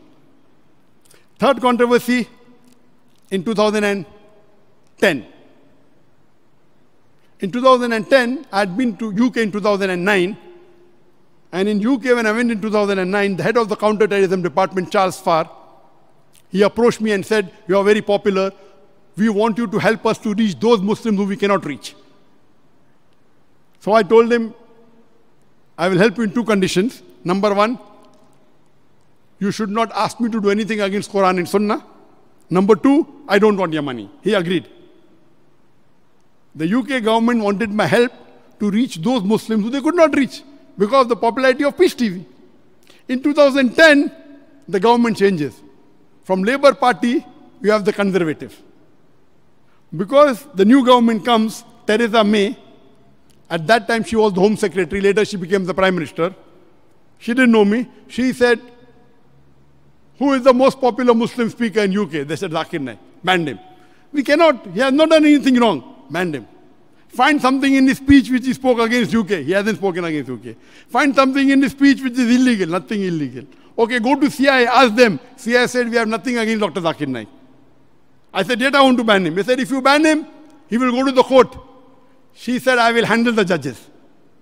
And she excluded me. The only country officially to exclude me in 2010 was Theresa May. 3 weeks she came to power. She didn't know me, but because I was a popular Muslim, then I realized there are two problems, major problems in Dawah. Number one, amongst the Muslims, there are sects who fight against each other. Biggest problem. Number two, in the political arena, the politician non-Muslim, to get his vote bank, he will attack the Muslim dies. So these two are the major problems for Dawah. Number one is Muslims having sects among themselves. Allah says in the Quran in Surah Imran chapter 3 verse 103, وَاتَصِمُوا بِحَبْلِ اللَّهِ جَمِيعًا وَلَا تَفَرَّقُوا. Hold to the rope of Allah strongly and be not divided. If we Muslims are united, inshallah, no one can interfere with us. And I had a formula to unite the Muslims, but time is short. I cannot touch on that. So I was shocked. The head of the counterterrorism department wants my help and now they want to ban me. So they banned me. And my lawyers say, oh, we'll fight the case, we'll win 99.9%. One of my fans, we had the best of lawyer. He tells me that we will have the best of lawyer, but we will not win, we will lose. We spent more than £1 million only in fighting the government. We lost the case, but we won the battle. Our organization was safe. And we went to Supreme Court, we went to the European Court.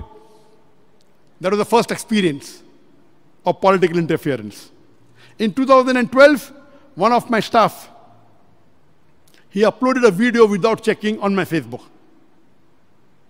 in which it was my speech, but altered. There was laughter in between, so it gave a wrong picture. That was towards the end of 2012. And I was supposed to come for a lecture tour to Malaysia. It was Ganesh Chaturthi, just maybe a month before that. And there was no problem in India, but some Hindus from Malaysia, they took that clip and made it viral and started complaining. And they told people in India, so first time any non-Muslim objected to my talk was in 2012. Why? In 2007 it was Muslims because from Pakistan Shias complained. In 2012 it was Hindus from Malaysia, some organization. They complained to Hindu organization in India and there was big, massive protest, first time. The Hindus in India normally love me. They respect me. They revere me. Therefore, for my talk, 25% of the people coming for my talk are non-Muslims. So from 1988 to 2012, there was no problem at all. 25 years, no problem. But some political organization in India took that issue and made an issue out of me and made police complaints. First problem in India regarding non-Muslim 2012. But alhamdulillah, Allah helped us. We continued. Then in 2014, in India, the BJP government, you may be aware, it's an anti-Islamic party, it's a Hindu fanatic political party, they came to power.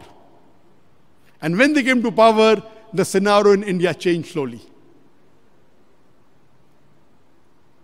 And to cut the story short, in 2016, I was on my trip for Umrah in Mecca, and every year from the year 2002-3 till for 15 years, every year, the last 11 days or 10 days, me and my family always spent in Mecca. Then after that, went to Medina for a week. We were in Mecca on the 1st of July, 2016. There was a bomb blast in Dhaka.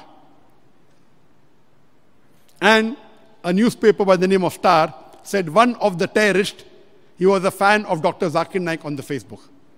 That came in the newspaper on the 3rd of July, 2016. 4th of July, next day, almost all the papers in India, Dr. Zakir Naik inspired the terrorist of Dhaka bombing.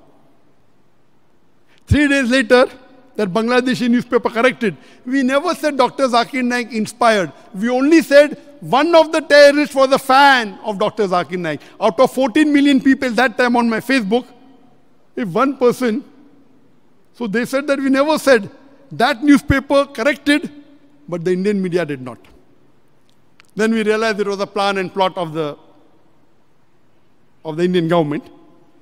But alhamdulillah, because of the popularity by the grace of Allah subhanahu wa ta'ala, there were protests all over India.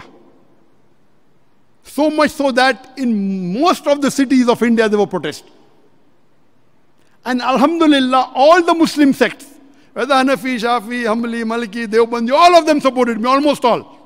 They said, we may not agree with Dr. Zakir Naik, but he's not a terrorist. There were big protests. So much so that in 1 month's time, in the parliament, the Indian government said, Dr. Zakir Naik organization is not involved with terrorism. In the parliament, they said. And all the protests died down. But it was the plan. When the protests died down, they made a new issue in November about the Muslim personal law. When all the Muslims got together, in between that, on the 17th of November 2016, the Indian government bans my organization. I was outside India. I wanted to come back, do a press conference. They didn't allow me. So I was already outside India. Not that I ran away from India. And they banned the organization for 5 years. At that time, because the Muslims were involved in the Muslim personal law issue, there was no protest, hardly any, and it was their planning.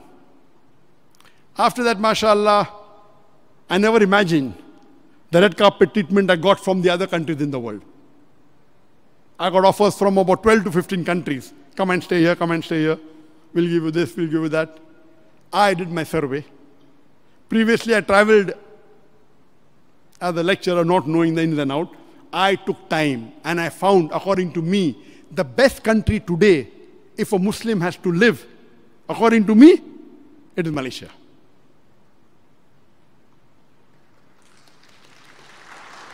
I can give a 1 hour lecture why Malaysia is the best country. Time doesn't permit me. And I said that.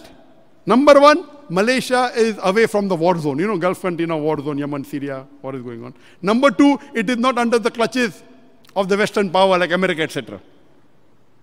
Number three, according to me, the best non-Arab country in the world in which Muslims are the most practicing, according to me, is Malaysia. An average Muslim in Malaysia is a better practicing Muslim than an average Muslim of India or an average Muslim of Pakistan or an average Muslim of Bangladesh. And this is my own research. And I can give you proofs. Dr. Zakir Naik always preaches with proof. On average, if you see in Malaysia, in India, how many people pray 5 times a day? How many? not less than 10%, some services less than 5%. How many people pray 5 times in a mosque? Less than 2%. Same in Pakistan, same in Bangladesh. In Malaysia, mashallah, according to me, more than 50% pray 5 times a day. In a mosque, more than 25%. You go to the mall, there are people praying in the mosque. So as a practice in Muslim, except non-Arab countries, Gulf is a different thing, Saudi Arabia is a different thing. The best non-Arab practicing Muslim country is Malaysia. Point number 3. Point number 4, the federal religion of this country, Malaysia, is Islam. Point number 5, in most of the countries, in most of the states of Malaysia, where Raja is there, a Muslim can propagate to a non-Muslim, or non-Muslim can't propagate to a Muslim. Point number 6, the government funds the mosques and the Islamic activities like Baitul Mal, there is Zakat. And you see, every mosque, now the new mosque coming to Gufran Mosque, the mosque is there, there's a basement, there is a place for the Imam, there is a place auditorium, you go to KL Mosque, beautiful. You don't find this in other parts of the world. Point number 7, the country which has the best Islamic economic system, that interest-free banking, it's in Malaysia. In terms of quantity, Saudi Arabia is number 1. But in terms of number, in terms of value of dollars, Saudi Arabia is number 1. Malaysia is number 2. Saudi Arabia 25%, Malaysia 17% of the economy. But in terms of banking system, the easy facility of riba-free banking, it is Malaysia number 1. Every bank has an Islamic Sharia, an interest-free account. Alhamdulillah. There is takaful, there is insurance, and I can go on and go on. Time is short. Next point is, Malaysia is a beautiful country. The scenery, the tourism is excellent. You can go to different parts, and tomorrow I'll be trying to Langkawi, mashallah. It was rated as one of the halal tourism. Alhamdulillah. In terms of living, the percentage, the expenditure in Malaysia, the standard of living is good, the expenditure is less as compared to the Gulf country. Malaysia, mashallah, is an economically strong country. Now, because of pandemic, most of the countries are down. That's a different thing. And the list is long. Time doesn't permit me. So I chose Malaysia. I never thought in my life before that ever I will have to leave India. I thought they will stop my dawah. I never thought in my dream that they'll accuse me of terrorism. So they went to the Interpol in 2017 and they requested that Dr. Zakir Naik should have a red corner notice. Then we called a lawyer, a very famous lawyer in UK, and he came to advise me. He said, if any country requests Interpol for terrorism charges, 99.9% they will give it. So I said, why have you come here then? What I can do, I can delay the red corner notice. How long? 2-3 months. Nonsense. But alhamdulillah, when Indian government sent the request to Interpol, Interpol rejected it. Outright. In 2017 they requested, 2018 Interpol had a committee, mashallah, maybe they saw my cassette, they said, no, Dr. Zakir Naik, there is no evidence he's a terrorist. There's no charge sheet filed against him. There's no proof. So again, in 2018, Indian government requested the second time to Interpol and they changed the charges from terrorism to hate speech. And they gave sample of my hate speech. Interpol again had a meeting in 2019 and they said, no, he does not give hate speech. Then 2019, again they're fresh. Okay, Dr. Zakir Naik, now they've changed the charges to money laundering. Oh, he's collecting money, he'll do money laundering. What a beautiful reply Interpol gives in 2020-21, 11 months ago. In February, they write, Dr. Zakir Naik, there is no proof at all he's doing money laundering. If he collects, he has a right, he's following the law of the country where he's collecting. Never do we collect illegally. And it was a slap on the Indian government. There is not a single court in the world which has put any verdict against me. In 2018, when the NIA and the ED, they attached my property, we went to the court. The head of the tribunal, Dr. Manmohan Singh, fortunately, he had seen my videos. He said, I have seen Dr. Zakir Naik's video.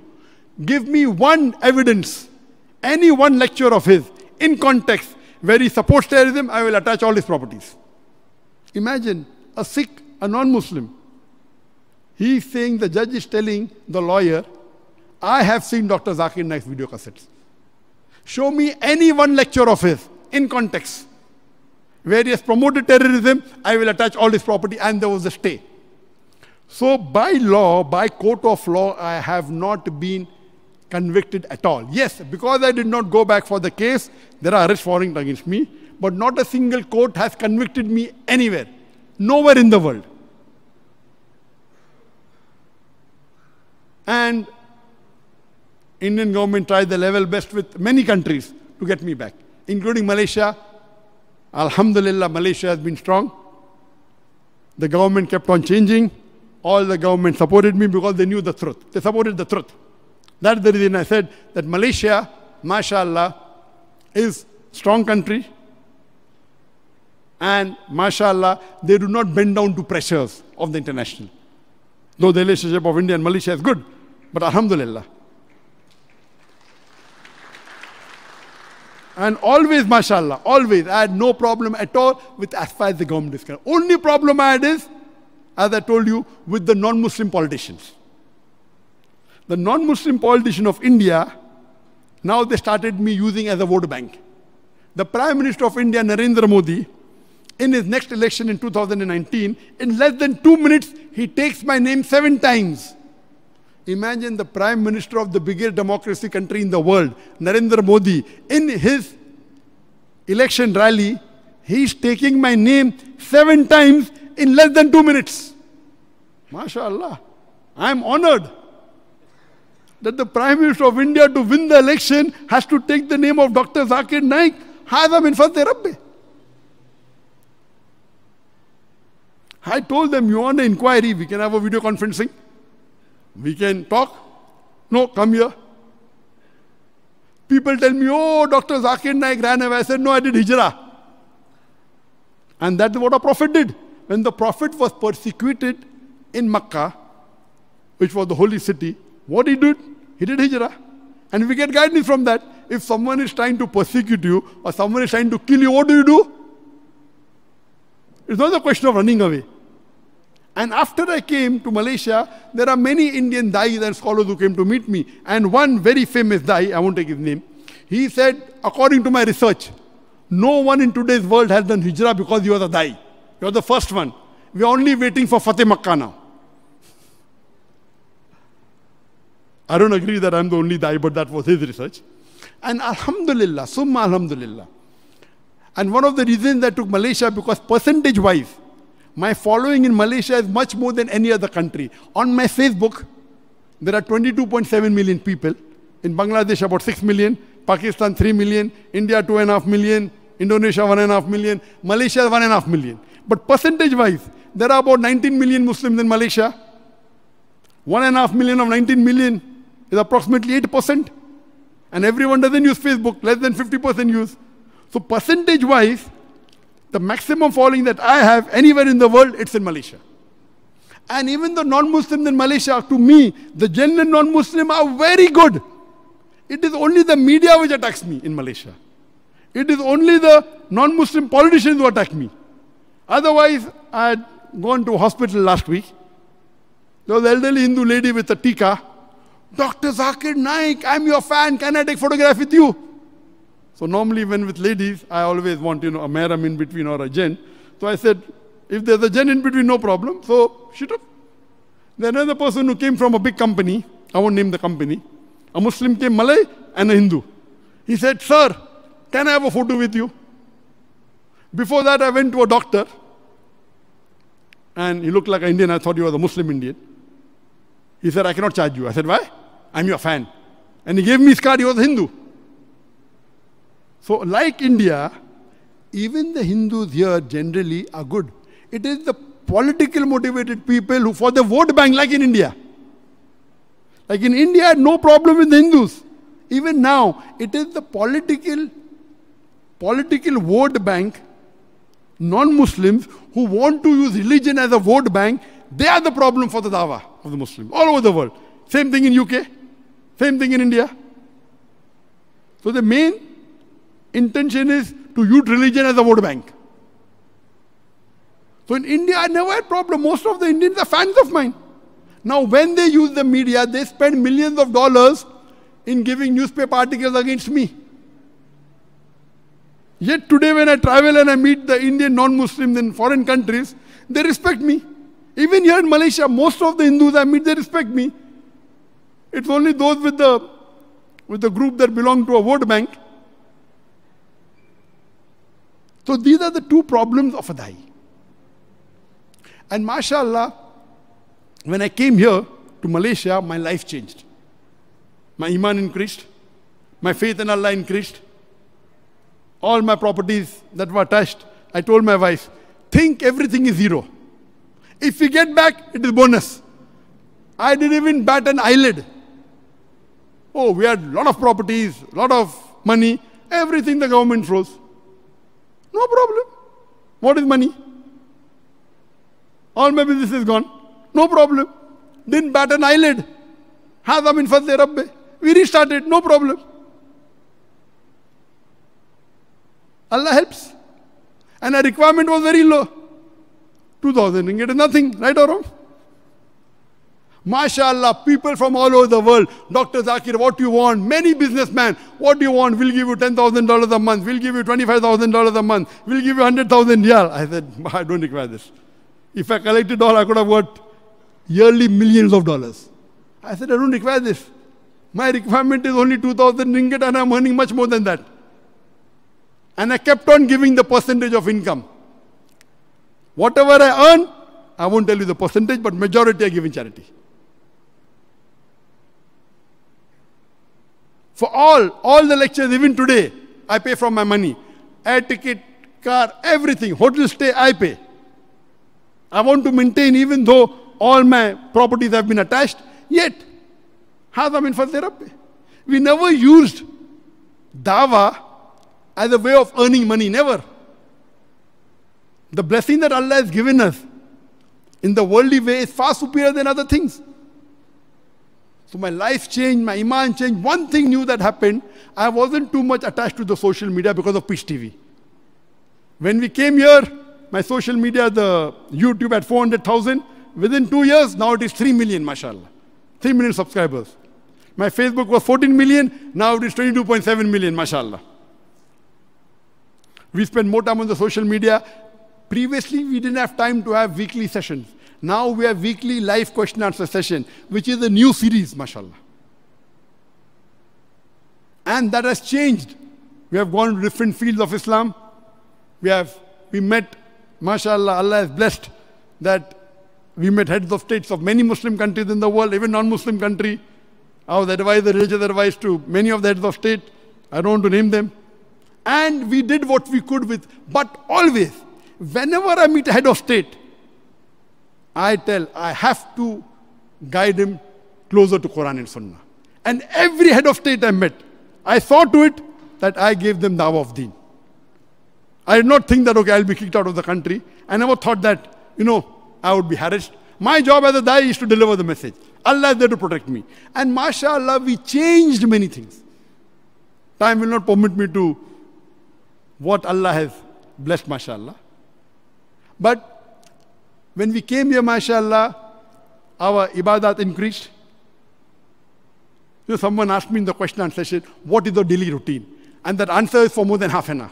I can't give it now. On average, in India, I have to sleep for 3 hours.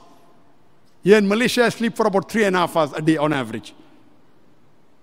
3.5 hours a day on average. Sometimes 2 hours, sometimes 3 hours, sometimes 4 hours on average.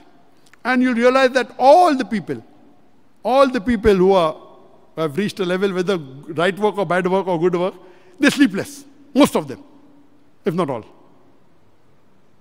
And mashallah, coming here, the faith in Allah increased, ibadah increased. First, there are many things. Amongst the one thing that increased, that first the tajud was there, it was small. Now the tajud is for about 2 hours every day, alhamdulillah.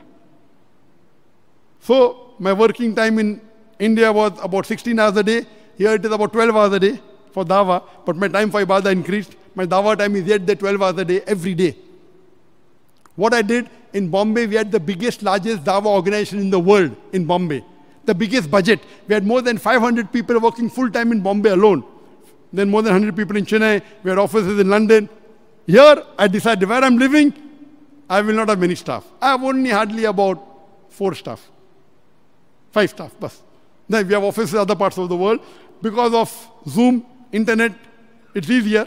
So where I'm living, I hardly have 5 staff. That time I had 500 only in one office in Bombay. One office. The largest private dawah organization in the world. You know, from a budget of only $200 a month, that is about $2,500 a year, it became the largest. I won't tell you what the budget was. Alhamdulillah, hadha min fadli Rabbi. And Allah blessed us. From a stammerer, He made me an Islamic orator. And my hijrah from India to Malaysia, I never knew that my life would change so much. And we never regretted any time anything. I only remember the statement of Shaykh al-Islam ibn Taymiyyah. Shaykh al-Islam ibn Taymiyyah, when he was harassed, he said that what can they do to me? What can they do? If they arrest me, I will do ibadah. If they exile me, I will contemplate on Allah. If they execute me, I will be a martyr, I will be a shaheed. Jannah is in my heart. So the more they are trying, Modi sent his emissary to meet me in Malaysia. He sent an emissary to meet me in Malaysia. Dr. Zakir, Naik, can we remove the misunderstanding? I said, what misunderstanding? Your police, NIA, knows everything about me. There's no misunderstanding. No, can we be friends? I said, no problem. As long as you don't tell me to do anything against Quran and Sunnah. I don't want your money. You know what they wanted me to do? They wanted me to support the government that what they're doing in Kashmir is correct. I said, nonsense. They gave me safe passage. We will get you back to India. We will delete all your cases. I said, what do you want? Nothing you want. Then they're going and telling me, can you say what the Indian government is doing in Kashmir is right? I said, oh, my dead body. In Kashmir, you're persecuting our Muslim brothers. How dare, it's totally wrong. Then they wanted me to support the new act. That is citizen bill. And today, unfortunately, this fanatic Hindu organization is really troubling the Muslims of India. Unfortunately, all the Muslim countries are silent. It's a shame. It's a shame. The largest population of any Muslim in the world today is India. The Muslims in India, according to me, are more than the Muslims in Indonesia. Officially, Indonesia is more. Because the government only says 14.3%, 200 million. According to me, it is 20%. More than 260 million. Anyway, Allah subhanahu wa ta'ala is there. And we pray to Allah subhanahu wa ta'ala that may He utilize us in the best way that He can. We have dedicated our lives for the sake of Allah subhanahu wa ta'ala. May Allah accept it. And whatever little we achieved, it is only because of Allah subhanahu wa ta'ala. Every time our iman keeps on increasing. And I always tell, even in the Dawah training program, that there are 3 points of success. Number 1, Surah Imran chapter 3 verse 160. If Allah helps you, none can overcome you. If Allah forsakes you, who is there then who can help you? So let the believers put their trust in Allah, number 1. Number 2, Allah says in Surah An-Kabut, chapter number 29, verse number 69, if you strive and struggle in the way of Allah subhanahu wa ta'ala, Allah will open up your pathways. If you strive and you don't get success, you are to blame, not Allah. Allah promises that if you strive, you will get success. So I always tell my staff and my friends and my students that if you strive, you have to get success. If you don't get success, that means your striving is not correct. And number 3 is Fasalu Ahli Zikri in Kuntum La Ta'lamun. Surah Nahl chapter 16 verse 43 and Surah Anbiya chapter 21 verse number 7. That if you don't know, ask the person who is knowledgeable. That is technique. But with all the technique in the world, if Allah doesn't help you, it's useless. I tell my son, fine, as far as background is concerned, in childhood until the age of 27, what my son has got a background is 1,000 times better than me. Hafizul Quran, knows Arabic as a language, graduate from Imam Saud University. But if Allah does not help you, everything is useless. I tell him that you should get Allah's help. That is the best. Degree is no value for the akhirah.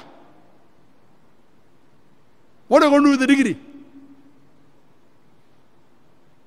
And only way you can get Allah's help is if you strive and struggle. See to it that you sacrifice. See to it that you sacrifice the things you like for the sake of Allah.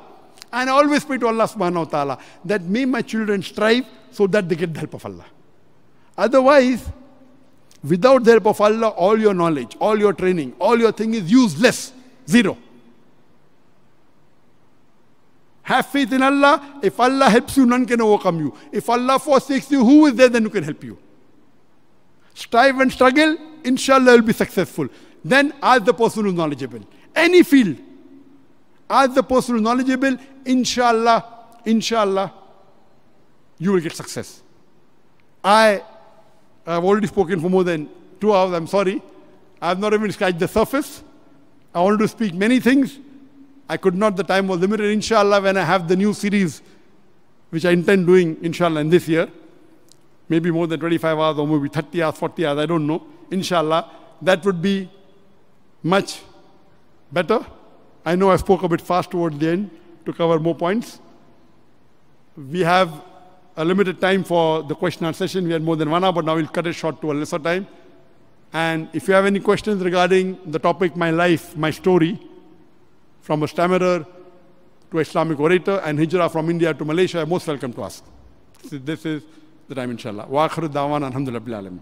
Wa alaikum assalam wa rahmatullahi wa barakatuh. There's a quote once said, success is not about the destination, it's about the journey. So what have been shared by Dr. Zakir Naik is his journey, and I believe there will be some questions that you want to ask. So ladies and gentlemen, remember, question must be asked within the topic, which is Dr. Zakir Naik, his life and his story. So any question outside the topic will not be entertained.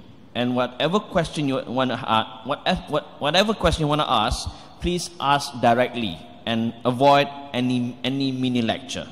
And number 3, you may ask one question at a time, and if you have any additional question, you can queue and ask for another question. So ladies and gentlemen, we provide with you 2 microphones. You can ask question directly to our honorable speaker, Dr. Zakir Naik. And remember, Dr. Zakir Naik will not go home without any question asked from all of you, ladies and gentlemen, members of the floor. Kalau kau bahasa Melayunya, Dr. Zakir Naik takkan balik kalau tuan-tuan tak tanya soalan. So mohon bertanya soalan, insya-Allah Dr. Zakir Naik akan menjawab soalan anda. Mikrofon disediakan. Silakan tuan-tuan dan puan-puan. Because our time is limited, I would like to limit for only 2 questions. Is it possible, Dr. Zakir Naik? 2 questions, is it possible? Yeah. 4, all right, no problem. Assalamu alaikum, sir. My name is Jahidul Islam. I'm from Bangladesh. I would like to ask you that you mentioned before that you are working on a movie. So my question is, does Islamic movie can be a medium of dawah, or it is halal to create an Islamic movie? The brother asked a question that he might have heard in some of my speeches, not today, before, that I'm working on an Islamic movie. So can you have an Islamic movie which halal? It is possible, but very difficult. If it's an Islamic movie following the Quran and Sunnah, number 1, they should see to it that it follows the rules of the Sharia. And if you strictly follow, then but naturally there should not be any music. Number 1. Number 2, but naturally you can't have females acting in that, because that's against, even if they are wearing hijab, you see a lady on the screen, so that breaks the purpose of hijab. So if you follow the rules, it's possible but very difficult. So if you ask me, are there any Islamic movies available? There are some, but very few. And the good quality ones are there, but they haven't followed all the rules of the Islamic Sharia. For example, the best movie that I know, the so-called Islamic movie that has been produced so far, it is The Message, made by Mustafa Akkad, in which Anthony Quinn was one of the lead roles. he acted like one of the uncles of Muhammad sallallahu alaihi wasallam. They never showed the photo of Muhammad sallallahu alaihi wasallam, alhamdulillah, which is perfectly fine. They did not show the image of any of the four Khulafa Rashidin, but they did show the images of certain Sahabas, which is objectionable. But amongst the so-called Islamic movies, that was made the best. Then you have the Umar series, which is a 30 series made by BBC, funded by the Qatar Foundation. That's also beautiful. Again, there is music in it, but it is not obscene movie. So amongst the so-called Islamic movie, which is breaking the Islamic principle, but less as compared to others, would be these. They don't show anything which is obscene, but yet it is breaking the Islamic. And I, as a person, when I do something, I don't believe in 90% Islamic or 95%. If I do something, I believe 100%, I don't do it. So we were at a time, I was thinking whether we should make or not, and I was thinking of making a movie on Imam Bukhari. I want to take a personality which is accepted by all the sects of Islam, the Ahl Sunnah wal Jamaat. So I thought that Bukhari would be a good one, because he is revered by Hanafi, Shafi, Hanbali, Malki, mashallah, and Salafi. So there was at one time, but now we have got better projects and important projects. So I don't think so I'll be going for that project. Hope that answers the question. Thank you. Second question, brother over here. Assalamualaikum, Dr. Zakir. My name is Ahmad Zuhdi bin Suradin from Gombak, Selangor. Some people were very lucky to be born in educated, practicing Muslim family like you, and chances to know and learn Islam is more as you exposed to da'wah and to Islamic scholars since childhood. But certain people who were born in broken family, problematic family, or with very bad upbringing, which is logically, in terms of chances for them to know and learn Islam is less. And furthermore, if they were born in non-Muslim family, theoretically the chances for them to enter Jannah is less compared to lucky people like you. So people like this have a big risk to become far from Allah and become kufur and atheists. I used to meet people who become atheists because of, one of the contributing factors is because of her broken family. And as we all know, Allah is justice. So what is your comment about this? Thank you. Thank you, brother. Doctor? The brother has asked a question very fast, but I understood most of it, mashallah. He said that some people, I'm born in a Muslim practicing family. I'm lucky. Some people are born in broken families. What about them? Some people are not born in practicing Muslim families. So what chances that they'll become Islamic? Some are born in a non-Muslim family. So what are the chances? Isn't Allah unjust? Allah subhanahu wa ta'ala gives us example in the Quran. You know, Ibrahim alayhi salam, he is called as one of the 5 mightiest messengers of Allah subhanahu wa ta'ala. His father was a mushrik. Right or wrong? His father was a mushrik. He tells his father that don't worship the Satan, worship Allah. He said, I'll kick you out of the house. That means Ibrahim alayhi salam was one of the mightiest messengers of Allah subhanahu wa ta'ala out of 5 mentioned in the Quran. His father was a mushrik. He kicks him out of the house. Yet he became a messenger. So where's the question of becoming a da'i? You have examples of sons of messengers of Allah, like Nuh alayhi salam. His son, he didn't follow him.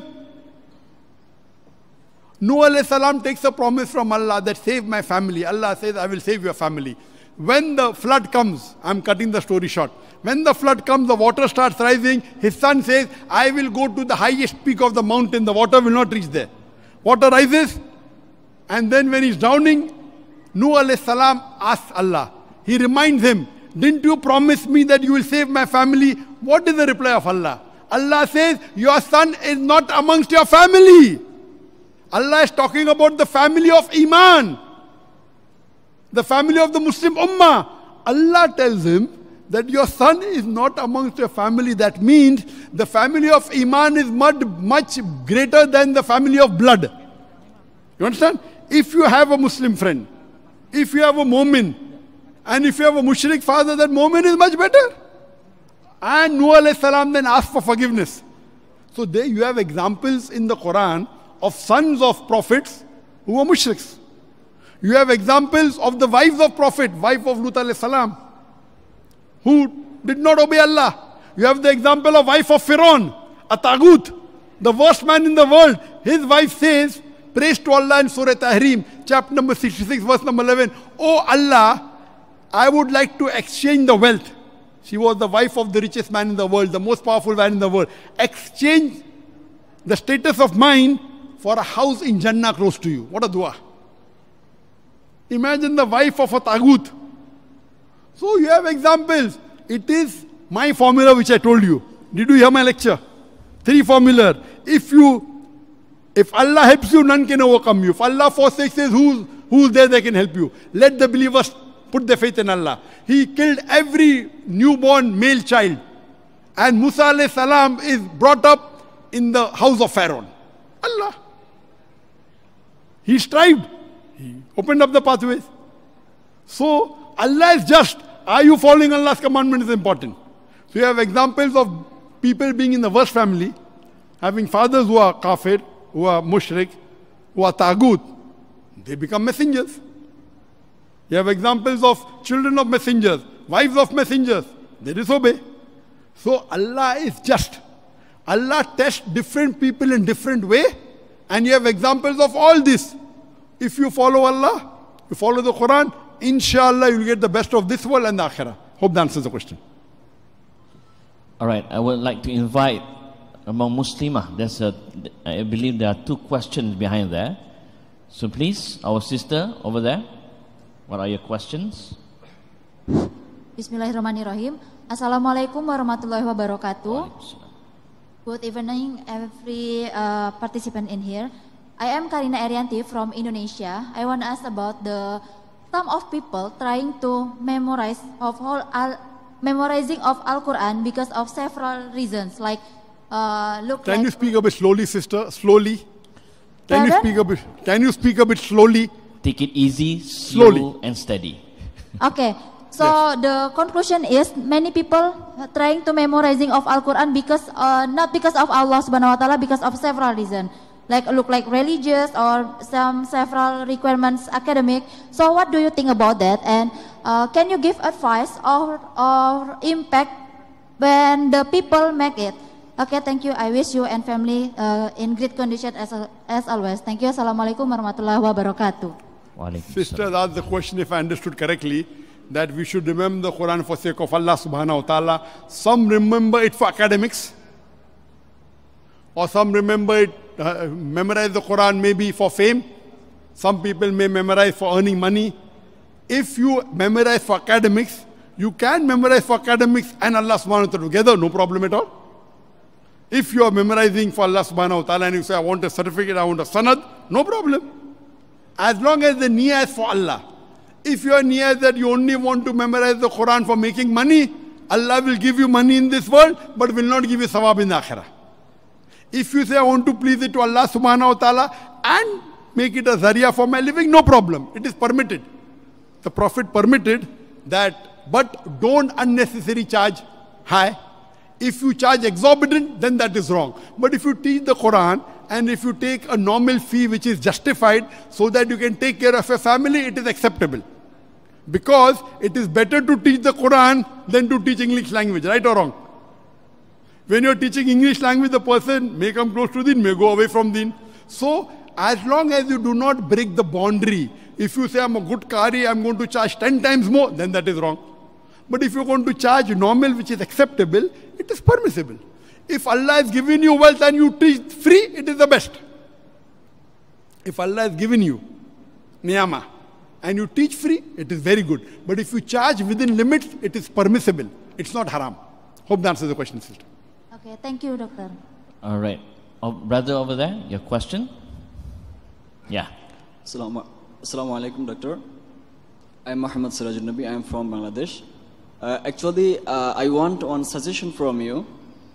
In our today's society, I collect from your speech that when you are talking about the marry. So in our today's society, if we're telling to our parents about our marry, so they are telling me or they're telling us, why you want to get married right now? Complete your graduation first, get job or do something. After that, you should think about your marry. And then when we are talking with our parents, they are saying that, why you want to get married right now? This is not the current age. But they are doing relationship with the girls or the girls doing relationship with the boys. This is the haram. When we are talking about why you are doing like this is haram in our Islam. They're saying that, yes, this is haram, but you should not get married right now. So I want your suggestion. which is the right age to get married? Thank you, sir. Was asked the question that which is the right age to get married. Our parents don't want to marry early. You know, they said delay, do education, etc. The best guidance is given by our beloved Prophet Muhammad. It's mentioned hadith of Sahih Bukhari. The Prophet said, "O young people, whoever has the means to get married should get married." So Prophet advised that if you have the means, get married as early as possible. And for a marriage for a man, the moment he becomes an adult, he becomes a baligh, he can get married. Same with the woman. So moment you get baligh, if you think you have the means to get married, you should get married. That is the advice of the Prophet. If you ask me personally, I say that today's age, because people have education, etc. So I normally advise that if a boy wants to get married, I think that, okay, if he wants to become a graduate, a normal person becomes graduate at the age of 21. So I say for a man, the best age is 21. He can get married early if he wants, but should not delay too much, because the fitna is more. For a woman, she can get married at the age of 19, and you can even continue education after marriage. This is my suggestion. Islamically, earlier the better. But seeing the scenario that if you want to be a graduate and get married, on average, a person becomes a graduate at the age of 20 or 21, normally. Unless, there are some problems. You can. So my suggestion is that, okay, good age is 21, 22 for a boy. If you want to get married early, it's good, it's mustab, there's no problem at all, as long as you have the means. But don't delay too much, because the more you delay, there'll be fitna. Regarding your parents, I'll come to it later on. The more you delay, there are more chances you'll do haram activity, you may get involved in things which are obscene, you may get involved in zina, and that's a major sin. As far as education is concerned, you can very well continue education even after marriage. There's no restriction. What's the problem? What you have to do is make your needs less. If you say, I want a very good car, I want a very big house, I want a 3-bedroom apartment, that is the problem. I would say make your needs less and get married. You can very well rent an apartment. So if you make your needs less and get married earlier, there are many benefits. I've given a talk on this, the benefits of marrying earlier. You'll have children faster, you can retire faster, you can spend your way for Allah faster. So my advice is to the girls and boys, get married as early as possible. The moment you become adult, as early as possible. Normally I tell in today's age, for a girl, maybe 19, 20, for a boy, maybe 21, 22. I say you can marry early also, but don't delay too much. Hope that answers the question. Thank you, sir. All right. Brother over here, your question. Assalamu alaikum, Dr. Zakir. I am Nasser Al-Kharraz. I am from Yemen. MashaAllah, tabarakallah, Doctor, you have knowledge in different Can you just remove your mask, please? Okay. Yeah. Yes, that's better. MashaAllah, Doctor, you have knowledge in different fields and powerful mind. So could you please share what techniques did you use to study and to learn more, and what advice would you give us as students to be like you? And thank you. The brother asked the question that, MashaAllah, Alhamdulillah, I've got a lot of knowledge in different fields. He wants my advice. What technique did I use for getting all this knowledge? In my speech, I gave you 3 formulas, correct? Number 1 is help of Allah. Surah Imran, chapter 3, verse 160. If Allah helps you, none can overcome you. If Allah forsakes you, who is there that can help you? Number 2 is strive and struggle in the way of Allah. Surah Ankabut, chapter 29, verse 69. Third, I gave you Fas'alu ahli zikri in kuntum la ta'lamun. Surah Nail, chapter 16, verse 43. Surah Anbiya, chapter 21, verse number 7. Technique. You are asking me the third most important. Why don't you ask me the first important? You don't understand. The third most important is technique. Which is the most important? Remove. The virus will not come to you, no problem. The help of Allah subhanahu wa ta'ala. So you should ask me, how should I get the help of Allah? You're asking me for the technique. If I tell you number 1, number 2, number 3, which should you ask, number 1 or number 3? Techniques will be number 3 after the help of Allah. So what you should ask me, how can I get the help of Allah? You're asking me, can you give me the technique? Yeah, bro. This is most of them. You should ask me how to get the help of Allah. To get the help of Allah, number 1 is read the Quran. Read the translation. Understand it. You are Masha Yaman, you may be knowing Arabic as a language, correct? Yeah. You may be understanding the Quran, if not full, at least part. Yes. You may not be knowing Lugha Fusa, but you understand part, correct? Yes. Yes, true. So if you don't get the help of Allah, you will be questioned more than me, right or wrong? So you knowing Arabic should get more help or I should get more help? Yeah, I should understand more. Than me, correct? Yeah. You should get more help of Allah than me, right or wrong? Yes. I'm getting more. Why? By the help of Allah subhanahu wa ta'ala. Because you are not reading the Quran. If you read the Quran and you understand the Quran and implement on it, lazim, you have to get the help. Number two, you have to strive and struggle. Did you strive and struggle?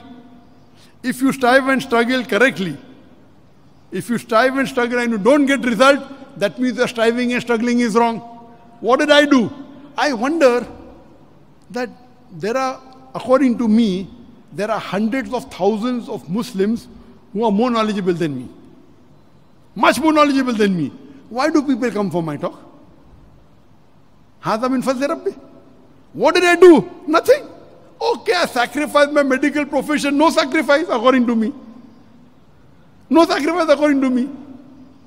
I think I a stabberer. Why do people come to listen to my talk? Hadha min fazli Rabbi. If Allah puts in your heart, come for Dr. Zakir Naik lecture, you came. So you have to satisfy Allah. Correct? How you satisfy Allah? Follow the Quran. Quran says, you know, me and my wife normally have discussions, arguments. And she knows, only way she can convince me is Quran and Hadith. So because I sleep less, on average I sleep 3.5 hours. My wife tells me, the Quran says, the night has been made for you to sleep. Correct? I give the argument. Allah also says, blessed are those people who sacrifice their bed for sake of Allah. So both are arguing from Quran. You understand? Right or wrong? So if you sacrifice your bed for sake of Allah, Allah will give you success. Right or wrong? Telling you to read Tahajjud. Correct? You understand? Yeah. So if you follow the Quran is a niyama, is a guidance for the whole of humankind. Strive and struggle. How much are you doing for sake of Allah? Okay, you know that if you do this, you will get dunya. If you do this, you will get akhirah. You do it, Allah will give you dunya and akhirah both. That's the formula. Technique is last. Technique is last. Then you, first Allah's help. Second is striving and struggling. Then you ask an expert. If you want to know something about finance, you ask something of finance. Expert. If you want something to know about dawah, ask a person who is expert in dawah. If you want to know something about Deen, ask the person expert in Deen. Now Allah wants to see you that do you want bachelor's in engineering or bachelor's in doctor or bachelor's in Islamic studies? You have to choose. Correct? So you have to get the help of Allah, number one. Strive and struggle in the way of Allah. And then ask the expert in that field and Allah will give you success. Hope that answers the question. All right, thank you very much. That will be the last question for tonight because of our time constraint. I think it was supposed to be 12:30. Pardon? It was planned to be till 12:30. 12:30, is yes. it? So inshallah, so we can continue till 12:30, inshallah. All right, therefore I would like to invite our sister behind there. She's been waiting for quite some time. Our sister behind there.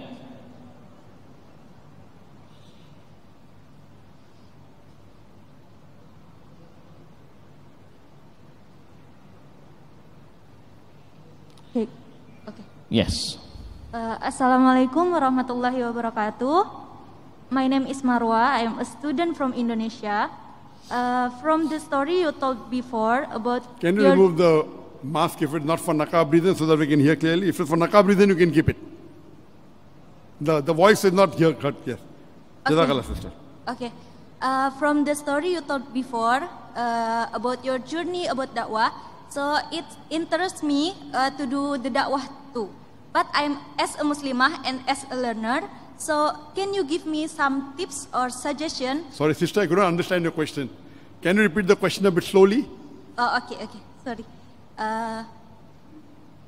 Can you give me some suggestion or tips on how to start the da'wah with a simple things in an early age? Thank you. Sister asks an important question that how can she start doing da'wah in a simple way at an early age? There are, many da'wah training programs that are conducted, and according to Sheikh Ahmed Didat, when he conducted many da'wah training programs, and I wanted to tell this, I didn't have time. Allah has given opportunity. And he was very disappointed.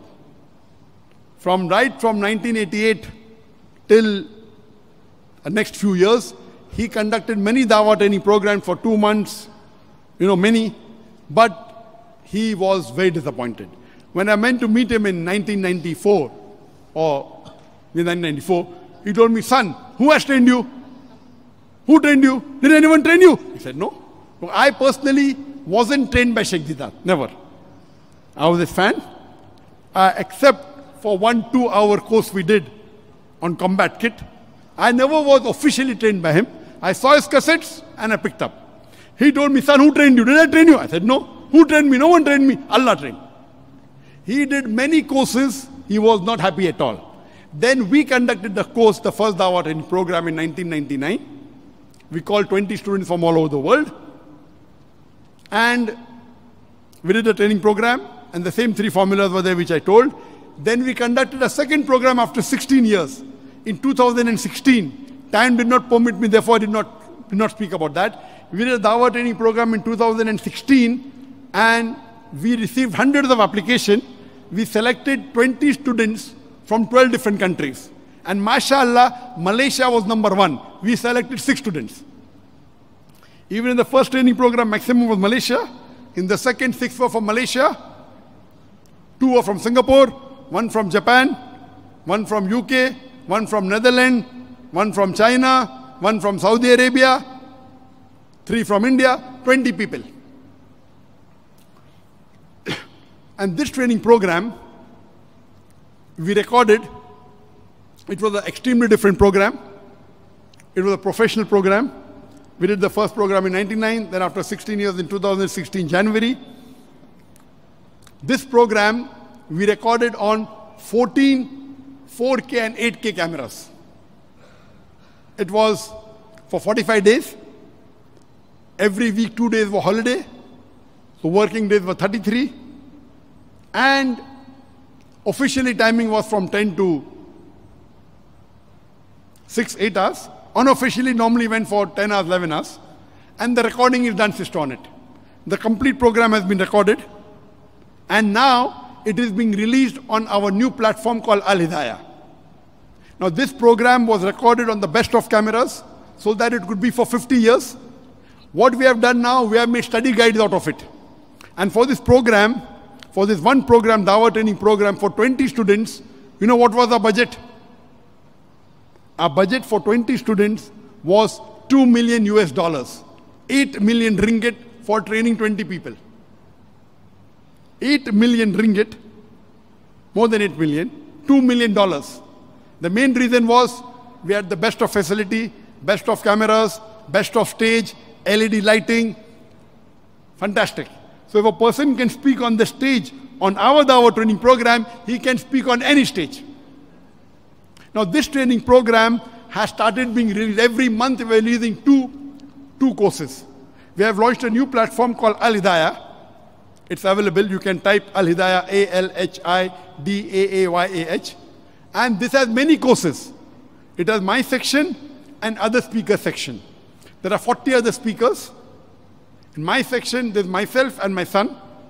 In my section, at present, there are more than 23 courses. My son's about 6 courses are there. And one of the best courses that is there is the International Dawah Training Program. This Dawah Training Program, sister, if you do, it's a 45 days crash course. If you do it on the internet and spend few hours a day, it will take you a couple of years. Because it's a voluminous course. It is total 350 hours of recording. The total course is more than 650 hours you have to spend on it. And the courses have got module. Introduction, then Dawah to Christian, Dawah to Hindus, Dawah to atheists. So based on that, if you hear these courses, you'll find the technique, you'll find the material, you'll find the study guide, 4-color study guide. This is the best that I know of. And you can see it as many times as you want. So if you go to the Al-Hidayah platform and subscribe to it, and do these courses on Islamic Dawah Training Program, that is the best that I know of. It is a technique-based program, also has got knowledge, has got study guide, has got a lot of resources. You can do it in the comfort of your home. And inshallah, it will give you a lot of information, and if you do the homework as prescribed in the course, then practically you can do dawah. Hope that answers the question, sister. Brother over there, your question? Yeah. Yes. Assalamualaikum warahmatullahi wabarakatuh. Hold on. Brother over here. Yeah, this one. Yeah.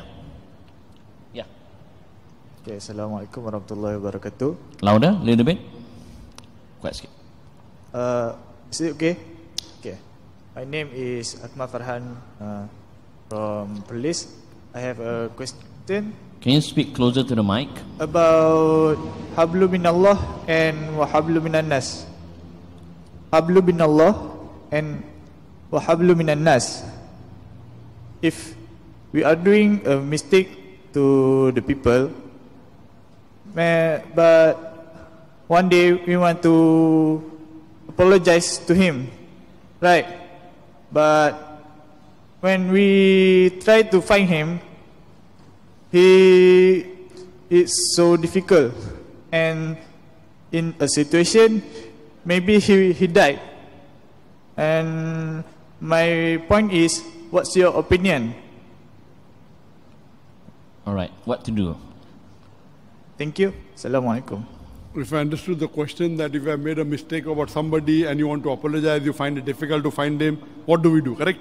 Okay. Yes. What does that question do? What that question got to do with the topic? I can answer that question. What does that question do with the topic? My life and my story. Because when we doing something, right? Brother, did you understand my? Yes. What has your question got to do with this topic? Because when we go through our career like you, going to da'wah, some of the people not like us, right? And sometimes we make a mistake. When we don't... Okay, fine. You want to try and fit that question to the topic. Like when you do dawah and you make mistake and you do something wrong, if we don't find the person to apologize, he dies, what do we do? Yes. If you know that you have made a mistake and you have sinned against someone, as far as possible, try and find him and ask forgiveness. It is the best. If you cannot find for any reason, you ask forgiveness from Allah subhanahu wa ta'ala. That's it. Best is to ask from him directly because you have done something wrong. That is the best. If you cannot for any reason, you ask forgiveness from Allah subhanahu wa ta'ala. Inshallah, Allah will forgive you. Hope that answers the question. Inshallah. Thank you, Dr. Zakir Naik. Okay, brother, with the white shirt over there. Assalamualaikum warahmatullahi wabarakatuh. Hello, doctor. My name is MD Mohiuddin. I'm from Bangladesh. So my question is, I saw so many people in our country, Muslim people, they're wearing golden ring or and silver ring. As a Muslim, is it? What do you think? Is it halal and haram?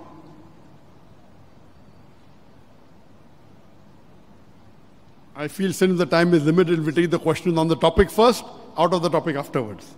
Answer is easy, but anyone who has a question on the topic, my life, my story. I don't wear a silver ring, I don't wear a gold ring also. I asked off-topic question, sorry. Yes, so you can go behind the queue and inshallah if time is there, we'll entertain it. Okay, Can we have the next question, please? On the topic, my life and my story. After the question on topic is over, we can enter. Can you go behind the queue, please? Yes, brother. Let's stand to the next question, please. Can you focus on the topic? On the topic, my life, my story, from stammerer to an Islamic orator, and hijrah from India to Malaysia. Assalamualaikum, sir. Wa alaikum assalam wa rahmatullahi wa barakatuh. I'm Saidur Rahman from Bangladesh. Can you remove the mask, please? There is no naqab for you. Sir, I'm Saidur Rahman from Bangladesh. Yes. Sir, my question is, if my future target is to be like Dr. Zakir Naik, then what should we do now? The brother asked the question that if your future target is to be like Dr. Zakir Naik, what should you do now?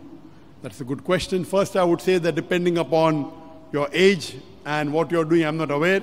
But generally, I would say that if a person wants, not that whatever Dr. Zakir Naik has done you have to do, because I did many things that I should not do, but Allah made it possible. So best number one is that if you are a child, see to it you put your child in an Islamic school, number one.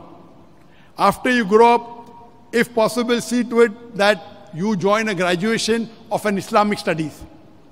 Join an Islamic university, The best ones are in the Gulf country, whether it be Imam Saud or Jamiatul Imam. It can be Medina University, it can be Ummul Qura, it can be in Qatar, it can be in UAE. Non-Arab university, best IIUM is a good university. I think Islamic University is also there in Perlis. So join an Islamic university, do Islamic studies. If you want to do dawah, the best would be Sharia, so that you can answer questions on fiqh.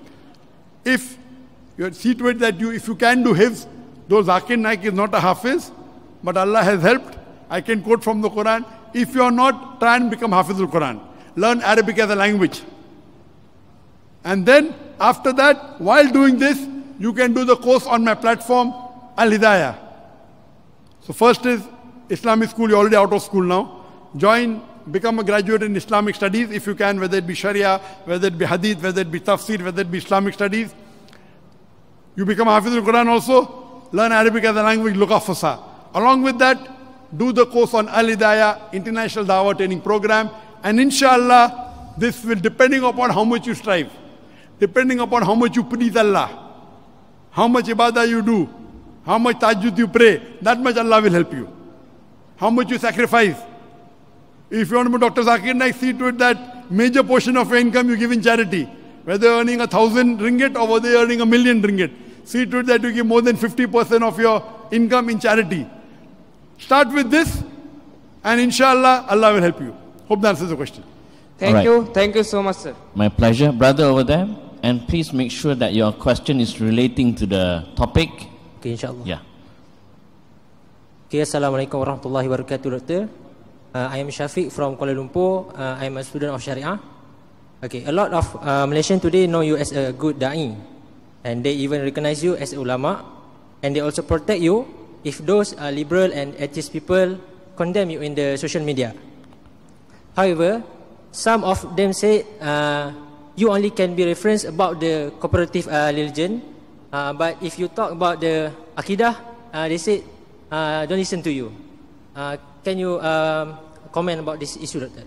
Thank you, brother. That's a question that I am specialized in comparative religion, but if I speak on Aqidah, don't listen. Anyone speaks. Number one is, Allah says in the Quran, قُلْ هَاتُوا بُرْهَانَكُمْ إِن كُنتُمْ صَادِقِينَ, but if you are truthful. Produce your proof if you are truthful. Anyone, he may be illiterate, correct? If he tells you anything, ask for proof. If the proof is there, you follow it. If the proof is wrong, reject it. What thing I told about Aqidah without proof? Can you point out a single? Can you point out a single thing which I spoke without proof? So, irrespective whether the person is an expert or not, if he speaks to you with proof, and if he's giving you dalil, it is sufficient. The dalil should be correct. You have to take out fault in the dalil, not in his degree. You know, Sheikh Ahmad Didat, only 6th standard pass. How much? Didat is how much? 6th standard pass. Not even school. He will take the PhDs of comparative religion, lock, stock, barrel. Right or wrong? Yes. Right or wrong? Yes. How much 6th standard pass? Not even 10th standard. Didn't pass the school also. Because Allah helped him. Correct? So the problem is the dalil he gives carries weight. So the problem is that anyone who speaks, you have to see, is he speaking on the basis of Quran and Sunnah or not? Whether he's speaking on tafsir, whether he's speaking on hifz, the dalil. There's no dalil required. What you have to see, that the thing is, that's why I tell my son, studying university is good. Degree is no value for akhirah. The problem is what dalil you have. And if you see the Sahabas, did they go to universities? They sat with the Prophet. They sat with each other. So best way of acquiring knowledge is sitting with scholars. Sitting with scholars is one of the best ways, and reading the books is the best way. University is good. It gives you a way, okay, that you have studied something. But the main test is how you sit and how can you reproduce. That's important. Anyone says, ask him, even if a person of PhD, if he misquotes the Quran, will you follow him? No. If a PhD of tafsir of Quran says there's two Allah, will you follow him? You'll follow him? Wrong, no. No. So main thing is what you're going to speak. The degree is important, okay, for those people who you don't want to test. Correct? Degree means, okay, he has done. He gets a. But main thing is whether the person is speaking the haqq or not, he has dalil or not. Dalil is the main thing. So always ask for dalil. The problem is those people who cannot refute, they give these arguments. Hope that answers the question. All right. Doctor, is it possible, and this is the last question, from the sister over there? Sister? I think we'll continue because it was supposed to be for 3.5 hours, the program.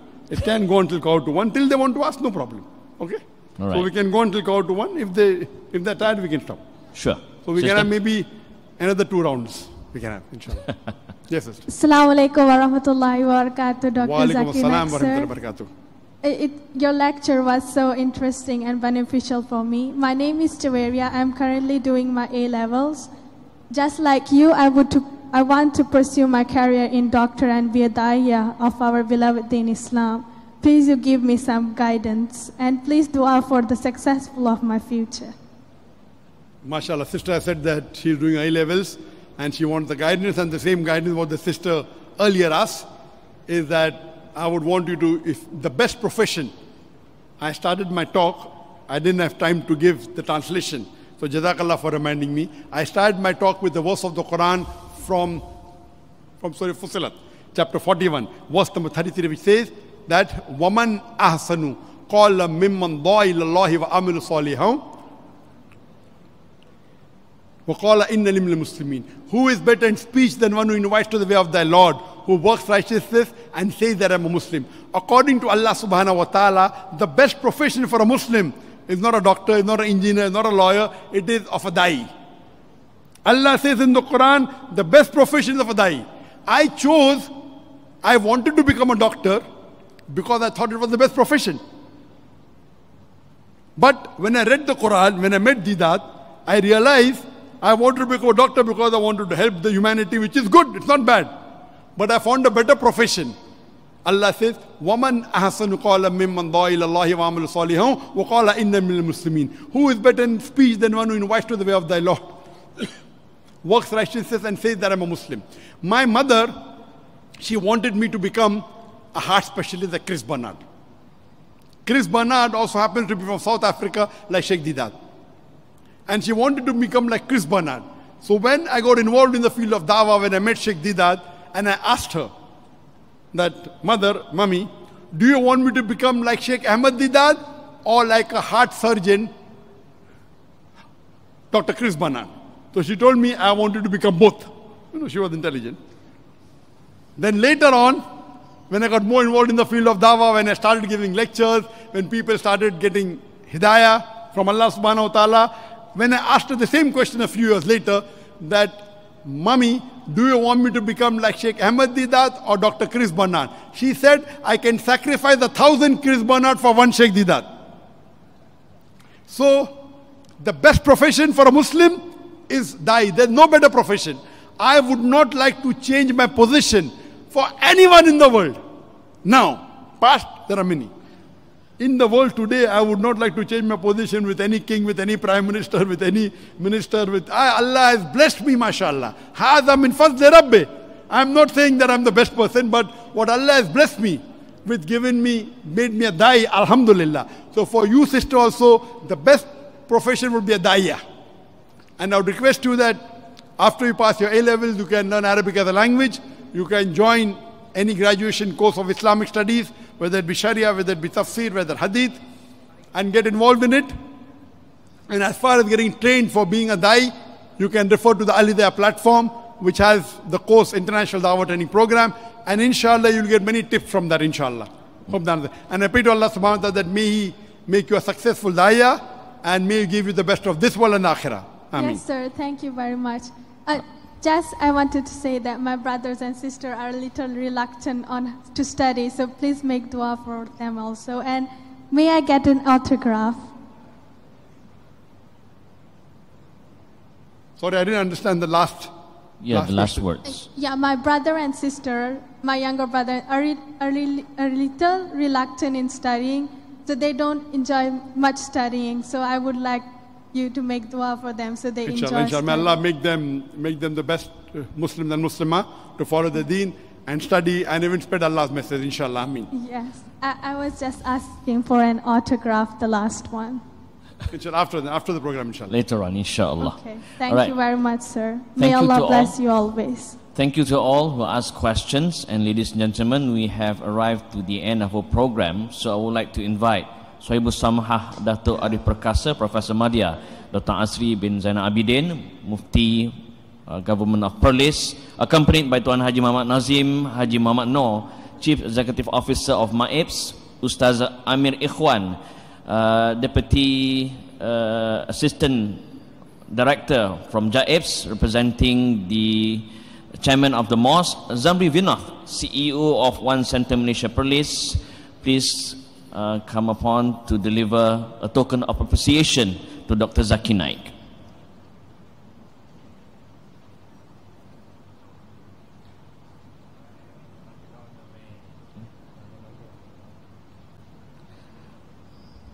Dr. Maza and Mr. Zamri.